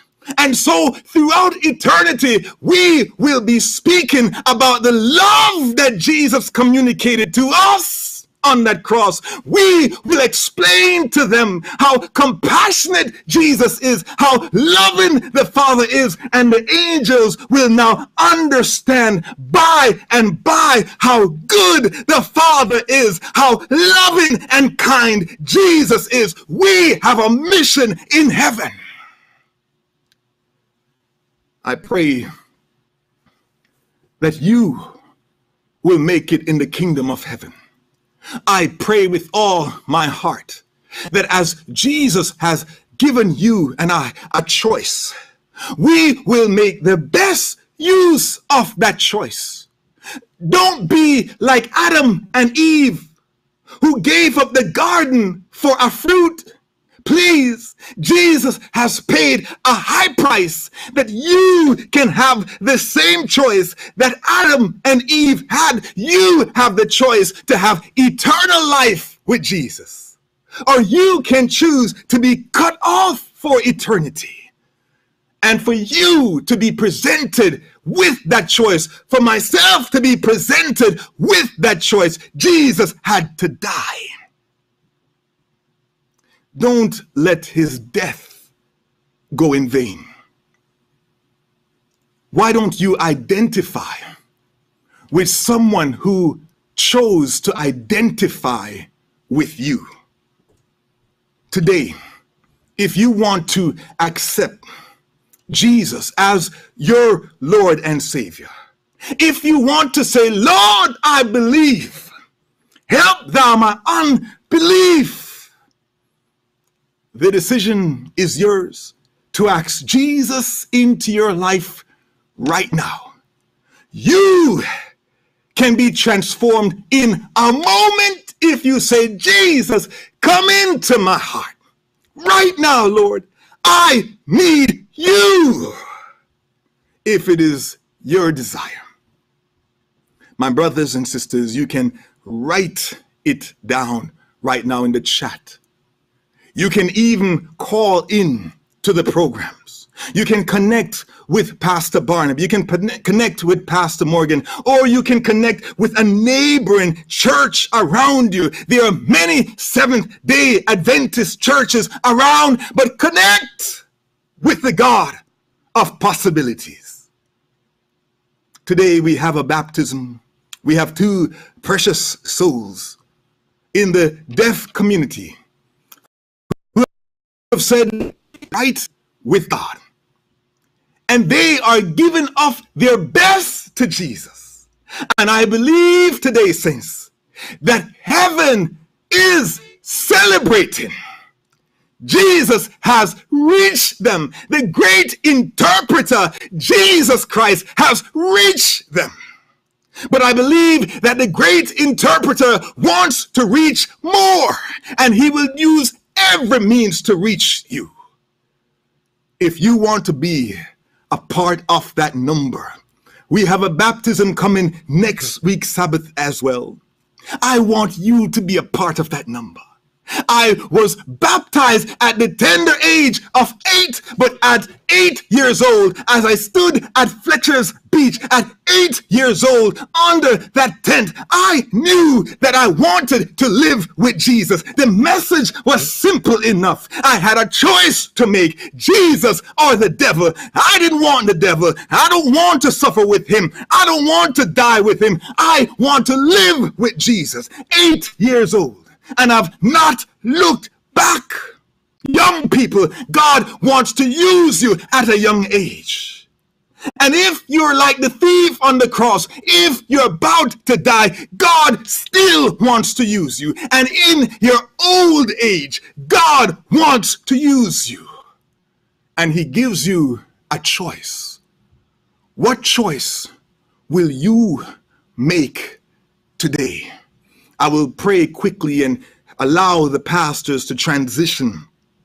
But let me pray for you right now. As you accept Jesus as your Lord and Savior, as you sign up for prayer, as you commit your heart to him, let us pray. Lord, we thank you for the privilege that we've had over the course of this week to lift your name on high. Thank you, Lord, for coming to this planet of possibilities. Thank you, Lord, for investing so much in us. As a church, sometimes we look at our budget and say, we don't have any money for the Possibilities Ministries team. But heaven looked and said, what else can we not spare? What else must be given? We must empty heaven to help those on that planet of possibilities. I will send my son to them. I will send my spirit to them. I will send my angels to them. Heaven has invested everything in us. So how much more should we invest in those around us with disabilities? How much more should we love those who have special needs? Yes, Lord, we understand too that all of us have disabilities. All of us are on the same lake, but each person carries a different vessel. Help us, Lord, to be compassionate to each other. Help us as a church to include everyone in the programming. Help us to go out of our way to reach them as you did in the Old Testament.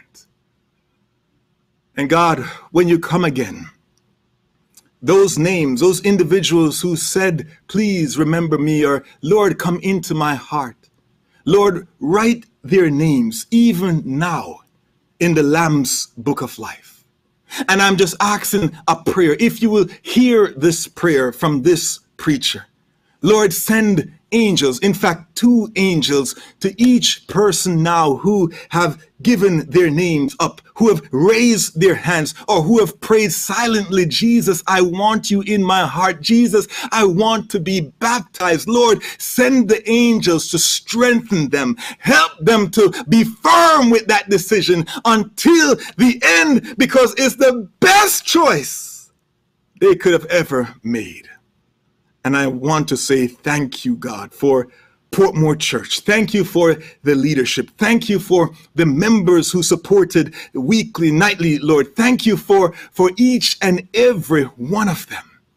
And I pray that Portmore will truly be a light in that region. Bless them, Lord. Keep them by your power and your grace. In Christ's name, let the church say, amen. Amen.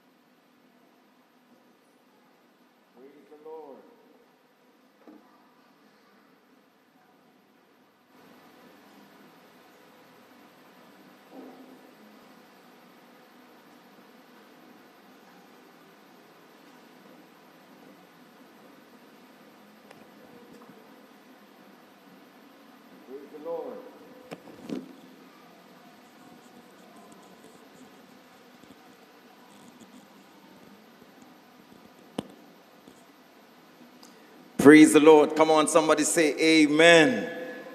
Somebody say thank you, Jesus. Surely I was blessed today. What do you say? We want to thank God for having blessed this man's servant with such powerful words. Amen. We want to give God thanks for Dr. Shaun Brooks and for him having allowed God to use him in such a powerful way. For the past few days, we have been blessed by power-packed,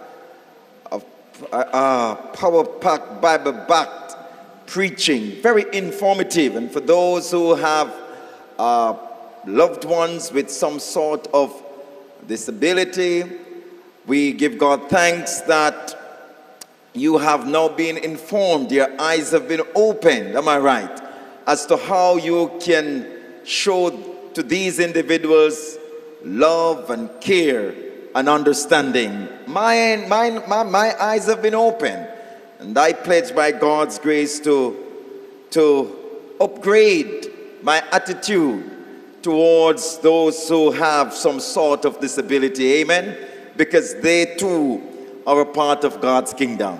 I was truly blessed, and I want to say on behalf of Pastor Morgan, the pastor of the Deaf Church, Pastor Guthrie, our intern pastor, all the members and officers, and of course the Deaf Church, a special thank you to Pastor Brooks and his family, wife Stacy, and children for these special messages that were delivered. We keep them in our prayers. Won't you say amen? Allow me, brethren, while we allow our two candidates to get ready, to get dressed, just to say thanks to all of our participants. I want you to understand that we were very intentional to ensure that most, if not all, of the participants are persons who have some sort of challenge or challenges. Are we together? And we are happy that they delivered. They did very, very well, from our host, Sister Nadine, to Brother Lennox and Robert, and now I'm getting into trouble with calling all these names, but I must say thanks, Brother Delano, and all the other participants.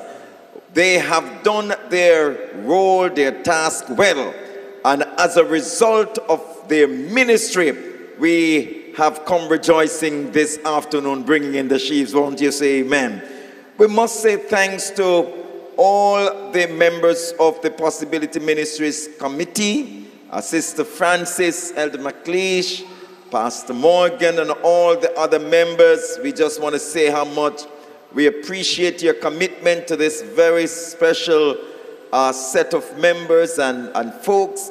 I'm sure that they too would have experienced something extraordinary, something transformational, and I'm sure that their lives would have been impacted in a very, very positive way. We must say thanks to the tech team, Brother Andre, Brother Shaun, and all the others, communication, Sister Abigail, Brother Sam Wayne, and all the other members of the various teams. We just want to say how much we appreciate you for your commitment to this God of the Impossible evangelistic series.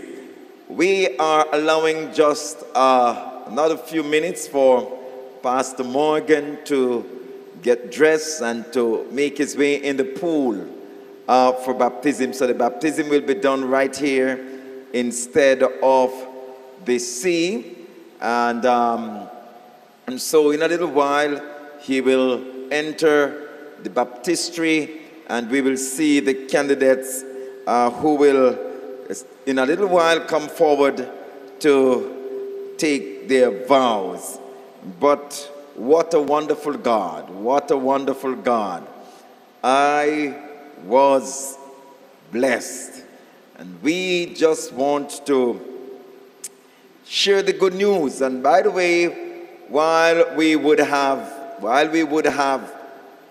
come to the end of this special series, Sister Francis, we want our brothers and sisters, our members, to still share the link, in the sense that the videos will be on YouTube. We can share it to families, loved ones who have challenges with coping with individuals with disability. I also want to make a very public announcement, and this is a faith pronouncement that I will make. We would love to have Dr. Shaun Brooks again. Come on, somebody say amen. We hope the day will come when we will have him live. But I want to say, Pastor Shaun Brooks, from where I stand and from the responses of all the members, the next time you share in a God of the Impossible Evangelistic Series, it will be to a wider group of individuals than just the Portmore Church. We will make sure that the entire Jamaica participates in such a series, which you and I would have realized that it is indeed very, very informative and eye-opening. I was blessed, and I'm sure you were too.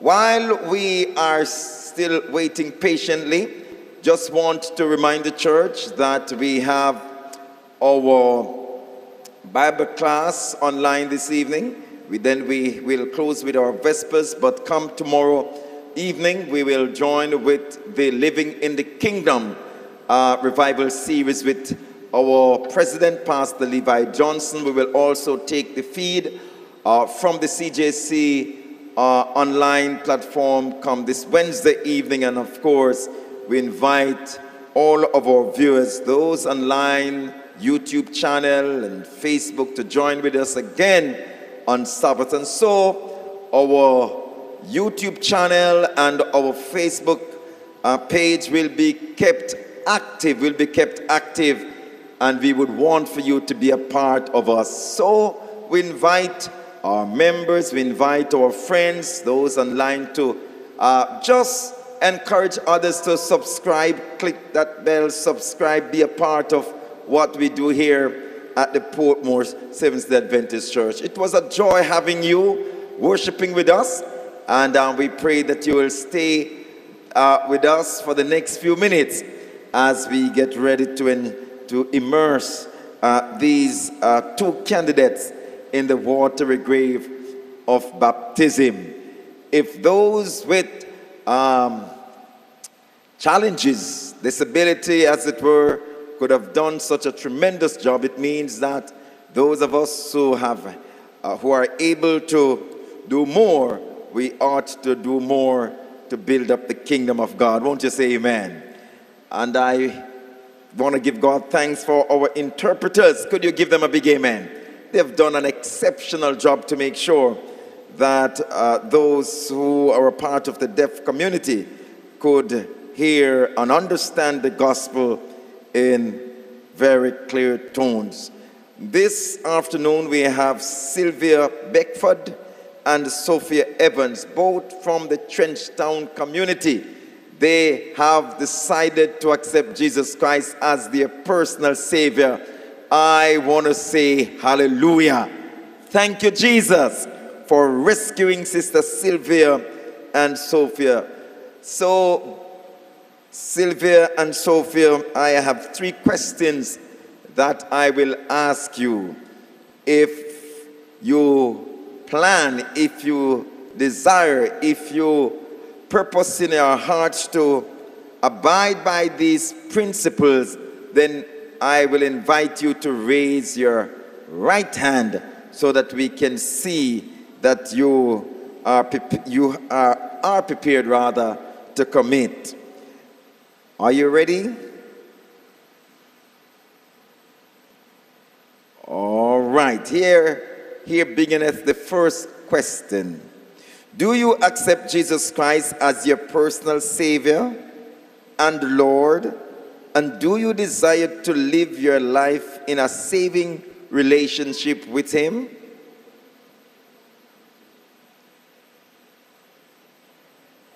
Amen. Do you accept the teachings of the Bible as expressed in the statement of fundamental beliefs of the Seventh-day Adventist Church? And do you pledge by God's grace to live your life in harmony with these teachings?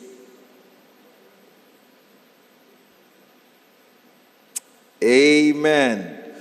And finally, do you desire to be baptized as a public expression of your belief in Jesus Christ? to be accepted into the fellowship of the Seventh-day Adventist Church? And do you support the church and its mission as a faithful steward by your personal influence, tithes and offerings, and a life of service? Amen. You have seen the response of Sylvia and Sophia as they commit to a life of faithfulness to the church and its mission. May I ask at this time, is there a motion from a member of the church that we accept Sylvia and Sophia as members of this church subject to your baptism? Is there a motion? It is moved. I'm going to ask at this time, is there a second? Is there a second? You would love for them to become members of this church. Amen. It is seconded. All in favor, all who, and by the way, had it not been for COVID, this place would be packed to its capacity, all right? So you would have seen many more members. But of course, because of COVID, many are online. But let me see the hands of those who are on the inside. You would love for them to become members of our church. Amen. Praise the Lord. All those, you could turn around and look. Turn around and look. Let me see the hands again. Amen. Amen. Thank you so very much, Sophia and Sylvia. At this time, let me invite the congregation to stand as we will pray a very special prayer of blessing on these two. Eternal God and our Heavenly Father, we are just so happy for the preaching of the gospel. We're thankful, Lord, for the ministry of Dr. Brooks and Sister McLeish and Francis and Morgan and others who would have worked assiduously in preparing these individuals, Lord, to take this very important step. We pray now that you will seal your decision, not just for time, but for eternity. I pray, God, that after they would have been immersed in the watery grave of baptism, as they rise, oh God, we pray that they will go back to their community in Trenchtown and that they will help others who have similar challenges, Lord, to make their minds up for Jesus. We pray that you will bless them, Lord. Watch over them, provide for them in these difficult times. And we pray, Lord, that for those who should have been a part of this experience today, but for whatever reason are missing, we pray that next Sabbath, when the water again will be troubled, that those individuals who are not here will be a part of the rich experience. Bless us all together as we pray and say thanks in Jesus' name. Amen and amen. We're going to ask Brother Lennox to come and just guide us in the singing of some songs as we prepare to immerse Sylvia and Sophia in the watery grave of baptism.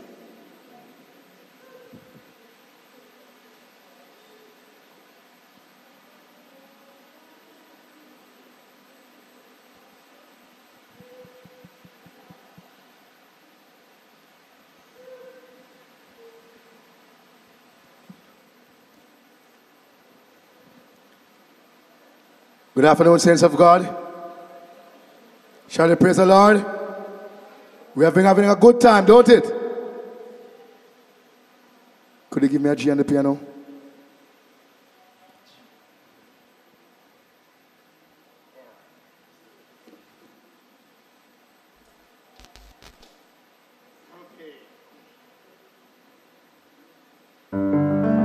Empty and broken, I came back to you, a vessel so unworthy, so scarred with sin, but he did not despair. He started over again.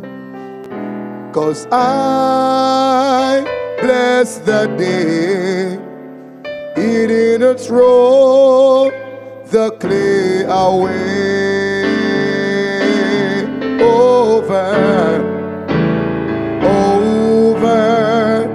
and over, He molded me and made me into His likeness. He fashioned the clay,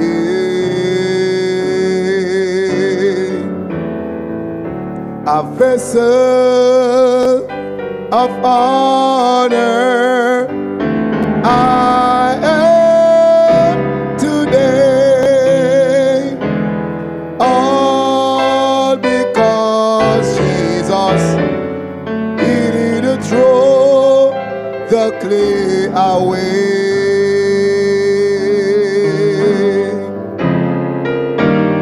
He is the potter, I am the clay, molded in God's image. He wants me to stay. But when I stumble and fall and my vessel break, He picked up those pieces, He started over again. Oh, over and over, He molded me and made me into His likeness. He fashioned the clay,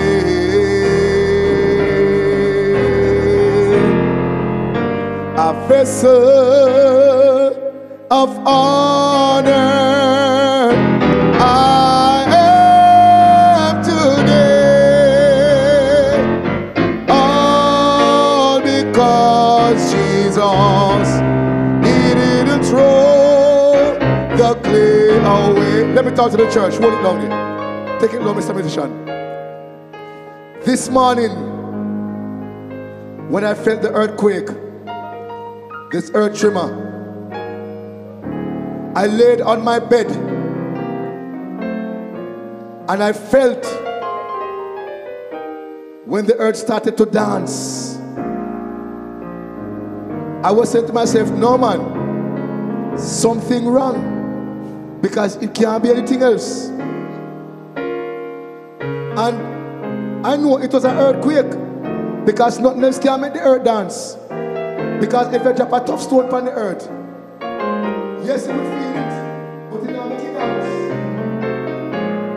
And when I think it doesn't know, that's why people must turn their life over to God, because the Bible speaks about these things. Amen. He has warned us over and over, and we refuse to take heed. So God has to do something in order to draw us closer to Him. So all those fandangles that we are always wearing in our hair, we need to fling them out, throw them out, because it's God time now. You don't see this pandemic, what you are going through is a man-made thing, but the Bible also speaks of wickedness in high places, and that is what is going on right now. And even in our church, we have to also care for one another.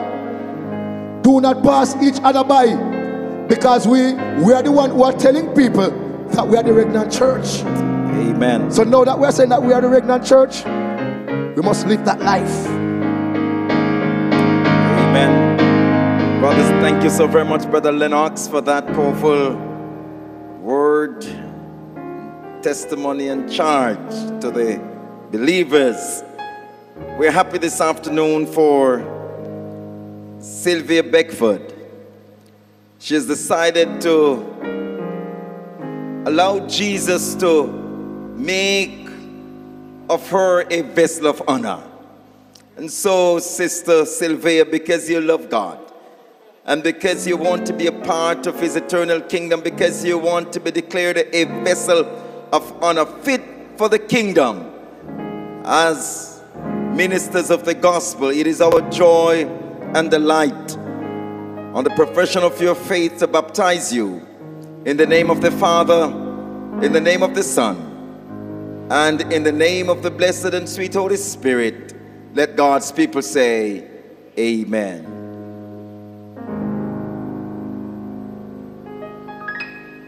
Brother Lennox, it's over to you. Give us another song, please. Shall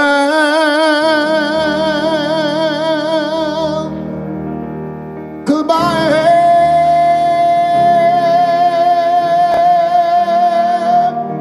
heavenly burden. Plead the Lord of guilt and shame.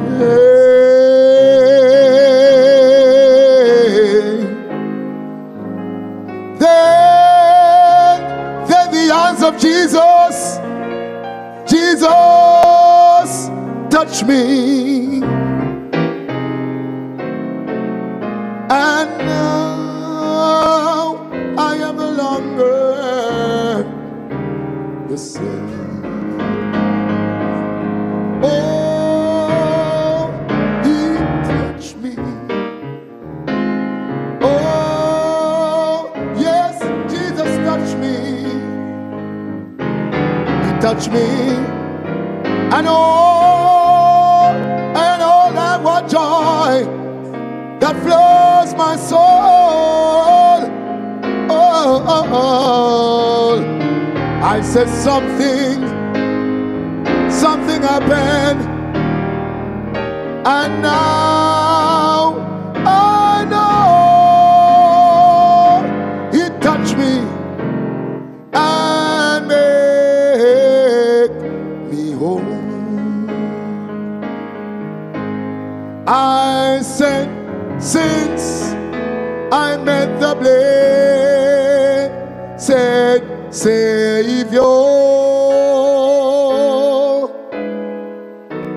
since he cleansed and made me whole,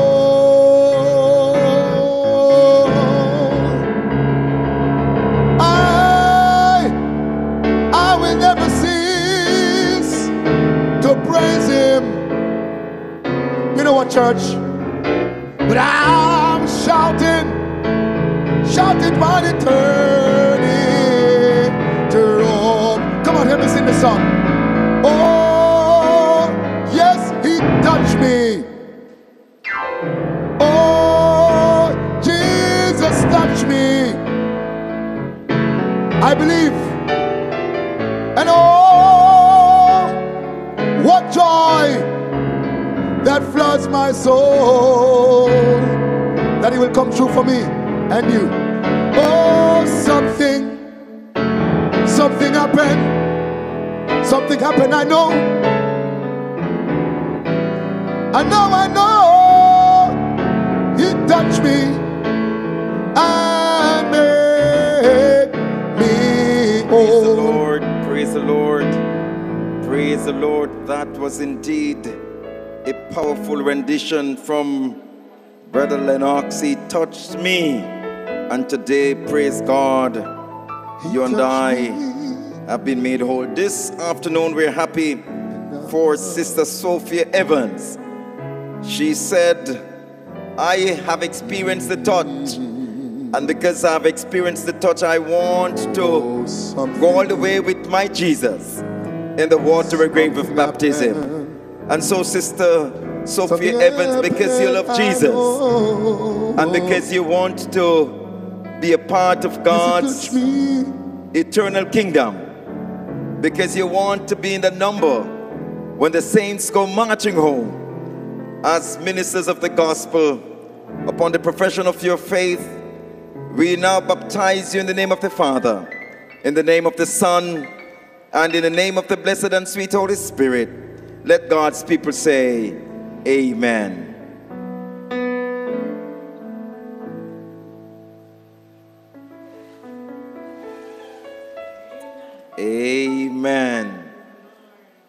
as we close this beautiful service, we just want to remind you that we are here. We are here for you as pastors, as leaders, as members of the church. Perhaps you're watching online and you're saying, Pastor, I too would like to make that decision, because I know that I can do without a lot of things, but I can't get to heaven without Jesus.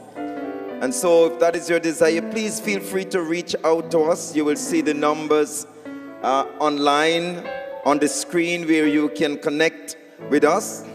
Reach out to us and we will definitely be more than happy to reach out to you and to prepare you for this very, very special decision, which is to turn it all over to Jesus. Again, I want to say thanks to all our viewers for being so patient, all of our worshipers, our visitors who stayed with us from the start of the service until now.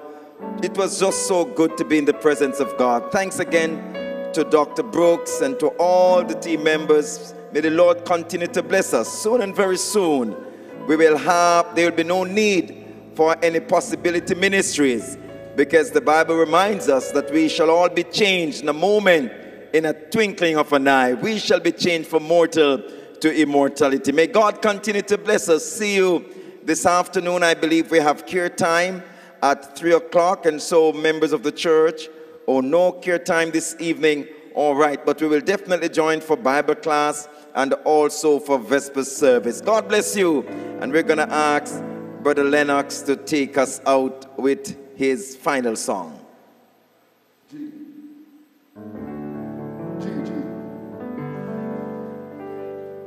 While the musician is finding that very special note on the keyboard, let me just invite us to bow our heads as we pray. Heavenly Father, thank you for this rich worship experience here at the Portmore Church. Thank you for every worshiper who joined with us, be it in the physical space or online. We pray, Lord, that you will continue to upgrade us, that you will continue to transform our lives. May we be more and more like Jesus. And we pray that when you come, Lord, that all of us, every one of us, will be waiting, ready, and waiting to go home and live with you eternally. Thanks again for all of our members of the deaf church and those of the deaf community. We pray that you will continue to bless them, and may you continue to use us to bless them. In Jesus' name I pray. Amen and amen. Brother Lennox. Good afternoon again, saints of God. I'm going to be taking it back in time. I don't know if you know this song. I know some of you would know it. Some of you young people would know this. In shady green pastures, so rich and so sweet, God lead is the children alone,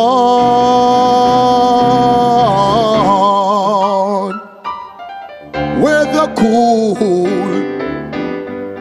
waters flow. There's a well once peace. God lead is the children alone. Oh, some to the water, and some to the blood, some to the fire, and all to the blood. Come on now. Oh, some to great sorrow, and God give a son for in the night season, and belong. You know what? You know what, church? Sometimes on the mount where the sun shining so bright, God lead is the children alone. And sometimes in the valley where the darkest of night, God lead is the children alone. Oh, some through the water, and some through the blood, some through the fire, and all through the blood. Oh, some through great sorrow, and all through the blood.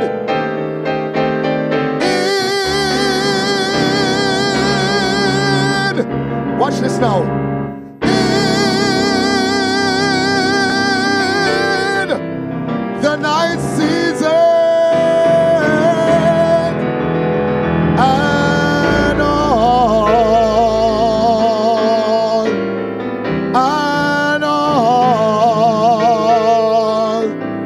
the day long.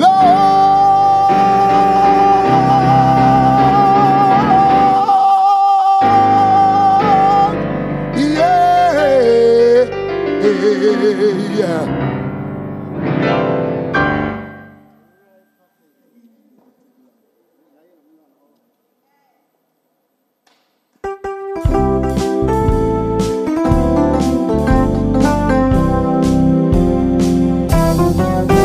I am a promise, I am a possibility, I am a promise with a capital P. I am a great big bundle of potentiality, and I am learning to hear God's voice, and I am trying to make the right choice. I am a promise to be anything God wants me to be. I can go anywhere that He wants me to go. I can be anything that He wants me to be. I can climb the high mountains, I can cross the wide sea. I am a great big promise, you see. I am a promise, I am a possibility, I am a promise with a capital P. I am a great big bundle of potentiality, and I am learning to hear God's voice, and I am trying to make the right choice. I am a promise to be anything God wants me to be. I am a promise to be anything God wants me to be.